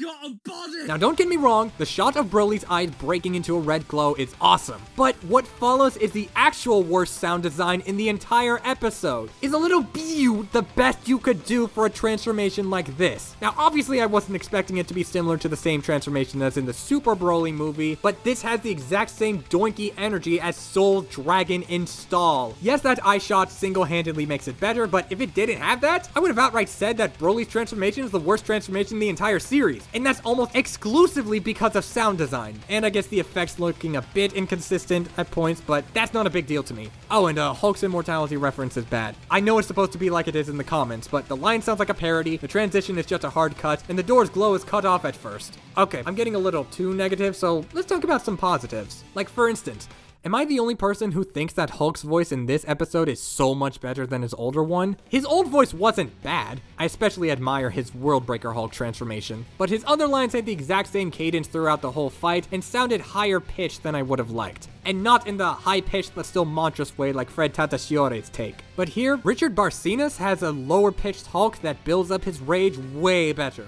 Of course, his standout line is when he uses Broly's catchphrase after he used his, but my favorite line from him is actually this one. Yes! Show me!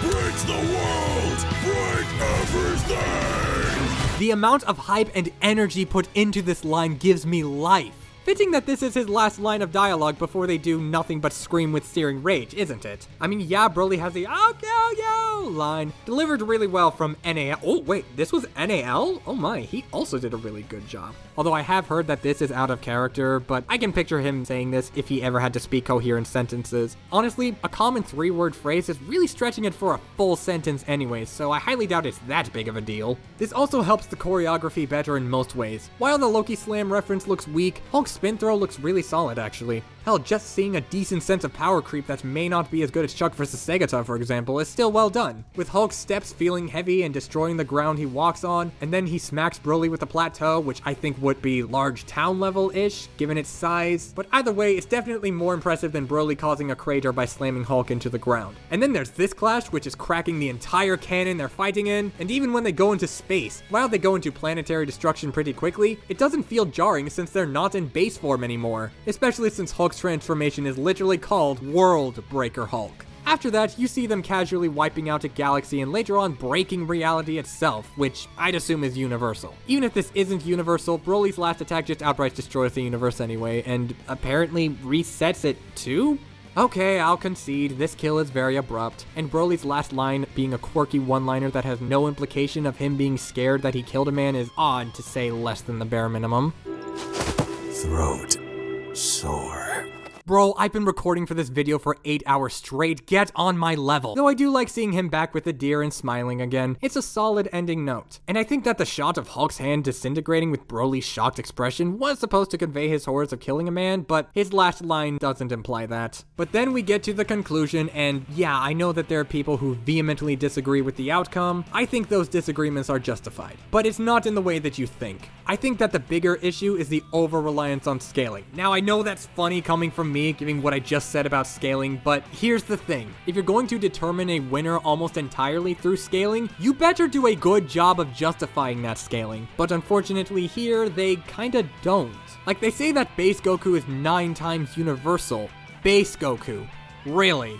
They never once explain how or when he managed to get to that point. So they just take it at face value and then slap the power multipliers on the higher forms as if it makes any sense to highball Goku and Gogeta this much. Maybe for Gogeta, I wouldn't know, but they literally show Super Saiyan God Goku in the Universe Shockwave clip. How am I supposed to believe that base Goku would stack up to that just off of their word alone? But on the other hand, there are other factors that they make in the conclusion to where their argument for Broly winning is still reasonable, and we need to go to the G1 blog for this. I feel like there might be some sort of misunderstanding as to why I give shoutouts to the G1 blogs, as there are those who say, you shouldn't always trust the G1 blogs because they don't always predict correctly. But like, that's not the point of them. The point of the G1 blogs are to give you a much bigger picture of the matchup. Not to mention that there is the occasional member of the blog who makes a verdict for the unpopular victor, and in this situation, it's this guy. While he directly says he thinks Hulk wins, he still plays devil's advocate for Broly.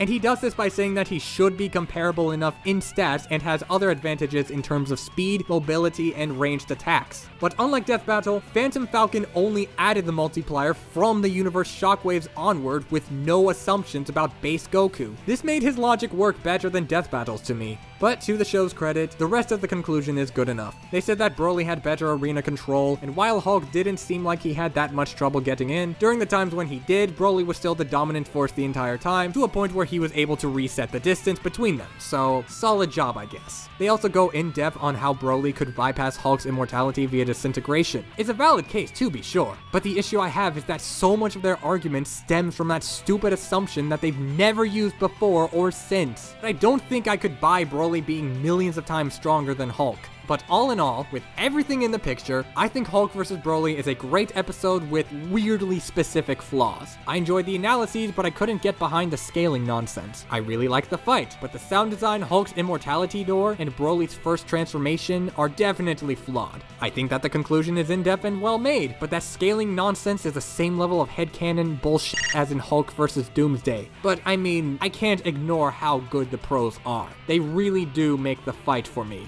Enough for me to give this episode an 80 out of 100. Yes, this is a better episode than Hulk vs. Doomsday in damn near every conceivable way, and I'm tired of pretending it's not. I'm gonna give it to you straight right now. This is gonna be the longest ending note I've given a Death Battle season. It's gonna be covering more than you think because, to me at least, I believe that Hulk vs. Broly is the perfect description of not just Season 7, but Death Battle itself. Let's take it from the top, buying the implications of the first word from this episode, and get into the Marvel vs. DC oversaturation. Now, I get it. I get that there are many people who are tired of this conversation, just as much as the other side is tired of seeing Marvel and DC characters in general. And yes, I have seen his video on this issue. It's a great video. I don't have much to disagree with. But the thing is, I have never felt the same level of distaste towards Marvel and DC characters being on the show. Not even during this season. While it is true that Death Battle doesn't always cover the version of the character I'm familiar with, not only do they still get plenty of references, assuming that the specific version of the story is popular enough, but I think that another overlooked appeal of Death Battle is how they usually go out of their way to bring up some fascinating trivia that not a lot of people have brought up or that they may not even know about. Not the best time to bring it up given the season we're talking about, but that's still something they try to do way more often than they don't. Plus, at the end of the day, they're still talking about a character that has qualities I really like. So the problem has never bothered me because I get to learn more about characters I'm already familiar with, already have an appreciation and or respect for, and occasionally I'll get to hear about certain moments from stories that resonated with me. It's not often, but it can happen. But that said, I am still happy that people are bringing up the issue at all because I sure as hell wasn't gonna bring it up. But ultimately, while I don't think it's a big deal, I also don't think that it should be a reason as to why I should tell people to stop making it a big deal. Regardless of where you stand on this issue, the underlying issue is bias. Every human being on this planet is biased. I'm biased, you're biased, the first person to try and disprove this point in the comments is biased. There are people like me who are going to feel biased towards characters they enjoy, and other people who are going to feel disdain seeing another Marvel and or DC character taking up an episode slot. But that's okay. It only becomes an issue when you weaponize someone else's bias in an attempt to make yourself look better. Oh, and before you call me out for doing exactly that, where do you think I learned this lesson, my dude? In the chance that a matchup features a character they're not interested in, they don't have to enjoy it. Hell, they even have a right to skip the episode if they so please. As for how this ties into Season 7, yes, I'm biased towards this season. I get that it has its flaws. I understand. They bother me too. The animations just randomly had issues with things like bad puppet rigging and poor sound design. And the analyses either had an exclusive focus on story or versus stats. However, there's still so much to enjoy about it that I can overlook them, at least to an extent. There's a good reason why I insisted that Season 7 was still way better than the first 4 seasons. Just look at my ranking for this season. It's not so dissimilar from Season 5, and I still said that it was one of my favorite seasons of the show, especially since its lowest point still manages to remain above a 30 and higher than Venom vs. Bane. But at the same time, I don't think it's hard to understand why Death Battle immediately went back to 16 episode seasons instead of 20. But I still stand the majority of it is still good. Great even if its high points are not as high as others, and even if it's supposedly the weakest season of modern Death Battle by far, and I'd also say that it's worse than Seasons 5 and 6, Season 7 still has a lot of great episodes, some of which were pretty overlooked. And even the ones that weren't overlooked had more interesting qualities that I thought were worth mentioning because I hadn't seen anyone else do it before. Thankfully, in more recent times, other people have been giving this season the credit it deserves, because when compared to the rest of the series, it's still a welcome addition to Death Battle itself. We got a live-action episode that's really good, the long-overdue return of series like Star Wars and Darkstalkers, the appearance of Booster Goats, the existence of Blenderry Sweep, baby! And plenty of other sleepers and surprises. Much like with Season 3, I have a feeling that more people are gonna begin to come around to its more overlooked episodes. But even with all of that, Death Battle was still able to take its criticism seriously, and it caused modern Death Battle to become something even better. And that's exactly what we're gonna get into with Season 8. On top of being an entire season celebrating 10 years of Death Battle as well as its history. I don't know about you, but I cannot wait to see you subscribing to my channel!